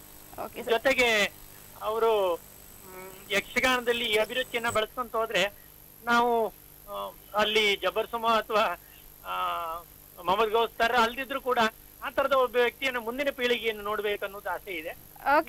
ಖುಷಿ ಆಯ್ತು sir, thank you sir, thank you so much. Thank you Karunakar ಶೆಟ್ರೆ, ನನ್ನ ಎಲ್ಲ ಕೆಲಸಗಳಲ್ಲಿ ಸಮಭಾಗಿ, ನೀವು ಕಷ್ಟ ಸುಖಗಳಲ್ಲಿ ಸಮಭಾಗಿ. ಥ್ಯಾಂಕ್ ಯು, ನೀವೆಲ್ಲರೂ ಕೂಡ ಧನ್ಯವಾದಗಳು. ಓಕೆ ವೀಕ್ಷಕರೇ, ಇಷ್ಟೊತ್ತವರೆಗೆ ನಮ್ಮೊಟ್ಟಿಗೆ ಅಬ್ದುಲ್ ರವೂಫ್ ಅವರು ಇದ್ರು ಸರ್. ಕಾರ್ಯಕ್ರಮ ಟೈಮ್ ಮುಗಿತಾ ಬಂತು, ಹೆಂಗೆ ಎಷ್ಟೊತ್ತಿಗೆ ಅಂದರೆ ಟೈಮ್ ಮುಗಿದ ಗೊತ್ತಾಯಿಲ್ಲ, ಅಷ್ಟು ಕಾಲ್ಸ್ ಬರ್ತಿತ್ತು. ಹಾಗೆ ನಿಮ್ಮ ಬಗ್ಗೆನೂ ಕೇಳಕ್ಕೆ ನಂಗೆ ಟೈಮ್ ಸಾಕಾಯಿಲ್ಲ ಸರ್. ಹಾಗೆ ಕಾರ್ಯಕ್ರಮದ ಕೊನೆಯ ಹಂತಗಿತ್ತು ಸರ್. ಯಾವ ಒಂದು ಮಾತಲ್ಲಿ ಸರ್ ನನಗೆ ಕಾರ್ಯಕ್ರಮದ ಬಗ್ಗೆ ಅಥವಾ ಯಾರು ವೀಕ್ಷಕರಿಗೆ ಎಂತಿದ್ರೆ ಹೇಳಿದ್ರೆ ಎಂತ ಹೇಳೋಕೆ ಇಷ್ಟಪಡ್ತಾರೆ? ವಿಶೇಷವಾಗಿ ಹಾಯ್ ಮಾತಾಡಿರೋರಲ್ಲೇ ಕುಂದಾಪುರ ಕನ್ನಡದ ಈ ಭಾಷೆಯಲ್ಲಿ ನಡೀತಾ ಇರುವಂತಹ ಈ ಒಂದು ಕಾರ್ಯಕ್ರಮ ನನಗೆ ಬಹಳ ಖುಷಿ ಕೊಟ್ಟಿತ್ತು. ಯಾಕಂತಂದರೆ ಮೊನ್ನೆ ಆಗಸ್ಟ್ 8ಕ್ಕೆ ವಿಶ್ವ ಕುಂದಾಪುರ ಕನ್ನಡ ದಿನಾಚರಣೆ ಆಯಿತು. ಆ ದಿವಸ ಒಂದು ಈ ಪ್ರಸಾದ್ ಕುಮಾರ್ ಮೊಗೆಬೆಟ್ಟು ಅವರು ಬರೆದಂಥ ಒಂದು ಪ್ರಸಂಗ, ಆಮೇಲೆ ಇವರು ನಮ್ಮ ಇವರು ಎಂಥವರು ಕುಂದಾಪುರ ಕನ್ನಡದಲ್ಲಿ ಮನು ಹಂದಾಡಿ ಅವರ ಒಂದು ನಿರೂಪಣೆಯಲ್ಲಿ ಪುರಾಣ ಕಥೆಗಳನ್ನು ಅವರು ಕುಂದಾಪುರ ಕನ್ನಡ ಭಾಷೆಯಲ್ಲಿ ಹೇಳಿದರು. ಅದು ಭಾಳ ಖುಷಿ ಕೊಡ್ತು. ಒಂದು ಸಾಧಾರಣ 8 ಗಂಟೆ ಒಂದು ಕಾರ್ಯಕ್ರಮ, ಅದು ತುಂಬ ಖುಷಿ ಕೊಟ್ಟಂಥ ಕಾರ್ಯಕ್ರಮ ಅದು ನನಗೆ. ಸೊ ನನಗೆ ಒಂದು ಒಳ್ಳೆ ಅವಕಾಶವನ್ನು ಮಾಡಿಕೊಟ್ಟಿರಿ ನೀವು ಹಾಯ್ ಮಾತಾಡೋಲ್ಲ ಕಾರ್ಯಕ್ರಮದಲ್ಲಿ. ನನಗೆ ಇಲ್ಲಿ ಕರೆಸಿ ವಿಶೇಷವಾಗಿ ನಿಮ್ಮ ಈ ಡೈಜಿ ವರ್ಲ್ಡ್ನ ಚಾನಲ್ನ MD ಅವರಿಗೆ ನಾನು ಕೃತಜ್ಞತೆಗಳು ಸಲ್ಲಿಸ್ತೇನೆ. ಮತ್ತು ವಿಶೇಷವಾಗಿ ನಿಮ್ಮ ಹೆಸರು ಪ್ರಗತಿ. ನೀವು ಕೂಡ ಬಹಳ ಚೆನ್ನಾಗಿ ತುಂಬ ಅತ್ಯಂತ ಆತ್ಮೀಯವಾಗಿ, ನನಗೊಂದು ಸ್ವಲ್ಪ ನರ್ವಸ್ನೆಸ್ ಇತ್ತು ಭಾಳ ಸ್ಟುಡಿಯೋ ಬಪ್ಪತ್ತಿಗೆ, ಹ್ಯಾಂಗತ್ತೋ ಅಂತ ಹೇಳಿ. ಬಟ್ ನೀವು ಅಷ್ಟು ಅದನ್ನು ಎಲ್ಲೂ ಕೂಡ ನರ್ವಸ್ ಆಗದಿದ್ದ ಹಾಗೆ ಭಾಳ ಚೆನ್ನಾಗಿ ನೀವು ಸಂದರ್ಶನ ಮಾಡಿರಿ. ಡೈಜಿ ವರ್ಲ್ಡ್ ಈ ಚಾನಲ್ನ ಹಾಯ್ ಮಾತಾಡಿರಲೆ ಕಾರ್ಯಕ್ರಮ ನನ್ನ ಜೀವಮಾನ ಪರ್ಯಂತ ನನಗೆ ನೆನಪಿಟ್ಟುವಂಥ ಒಂದು ಸನ್ನಿವೇಶವನ್ನು ನೀವು ಒದಗಿಸಿಕೊಟ್ಟಿರಿ. ಅದಕ್ಕೆ ಇಡೀ ನಿಮ್ಮ ಈ ಹಾಯ್ ಮಾತಾಡೋ ತಂಡದ ಟೆಕ್ನಿಕಲ್ ಇರ್ಬೋದು ಅಥವಾ ನೀವು ಸಂದರ್ಶಕರು ಮತ್ತು ನಿಮ್ಮ MD ಇವರೆಲ್ಲರಿಗೂ ಕೂಡ ನಾನು ನನ್ನ ವೈಯಕ್ತಿಕವಾಗಿ ನಾನು ಅವರಿಗೆ ಕೃತಜ್ಞತೆಗಳನ್ನು ಸಲ್ಲಿಸ್ತಿದ್ದೆ. Thank you sir, thank you so much. ಹಾಗೆ ನಿಮ್ಮ ಈ ಕನಸೆಲ್ಲ ಏನಿತ್ತು ಆದಷ್ಟು ಬೇಗ ಎಲ್ಲ ನೆರವೇರಿಸಲಿ. ಹಾಗೆ ನಮ್ಮ ಕಾರ್ಯಕ್ರಮದ ಮೂಲಕ ಸರ್, ನಮ್ಮ ಚಾನಲ್ ಮುಖಾಂತರ ನಿಮಗೂ ಕೂಡ ನಾವು ಧನ್ಯವಾದ ತಿಳಿಸೋಕೆ ಇಷ್ಟಪಡುತ್ತೆ. ವೀಕ್ಷಕರೇ, ಕಂಡ್ರಲ್ಲ ಇವತ್ತಿನ ಕಾರ್ಯಕ್ರಮದಂಗೆ ಅಬ್ದುಲ್ ರೌಫ್ ಒಟ್ಟಿಗೆ ನಾವು ಮಾತಾಡಿದ್ದೆ. ಹಾಗೆ ಮುಂದಿನ ಸಂಚಿಕೆಯಲ್ಲಿ ನಾನು ನಿಮ್ಮನ್ನ ಭೇಟಿ ಆತೆ. ಅಲ್ಲಿವರೆಗೂ ನೀವೆಂತ ಮಾಡ್ಕೊಂಡು ನಿರಂತರ ಸುದ್ದಿ ಹಾಗೂ ಮನೋರಂಜನೆಗಾಗಿ ಕಾಣ್ತಾ ಇಕ್ಕಣಿ ದೈಜಿವರ್ಲ್ಡ್ 24/7.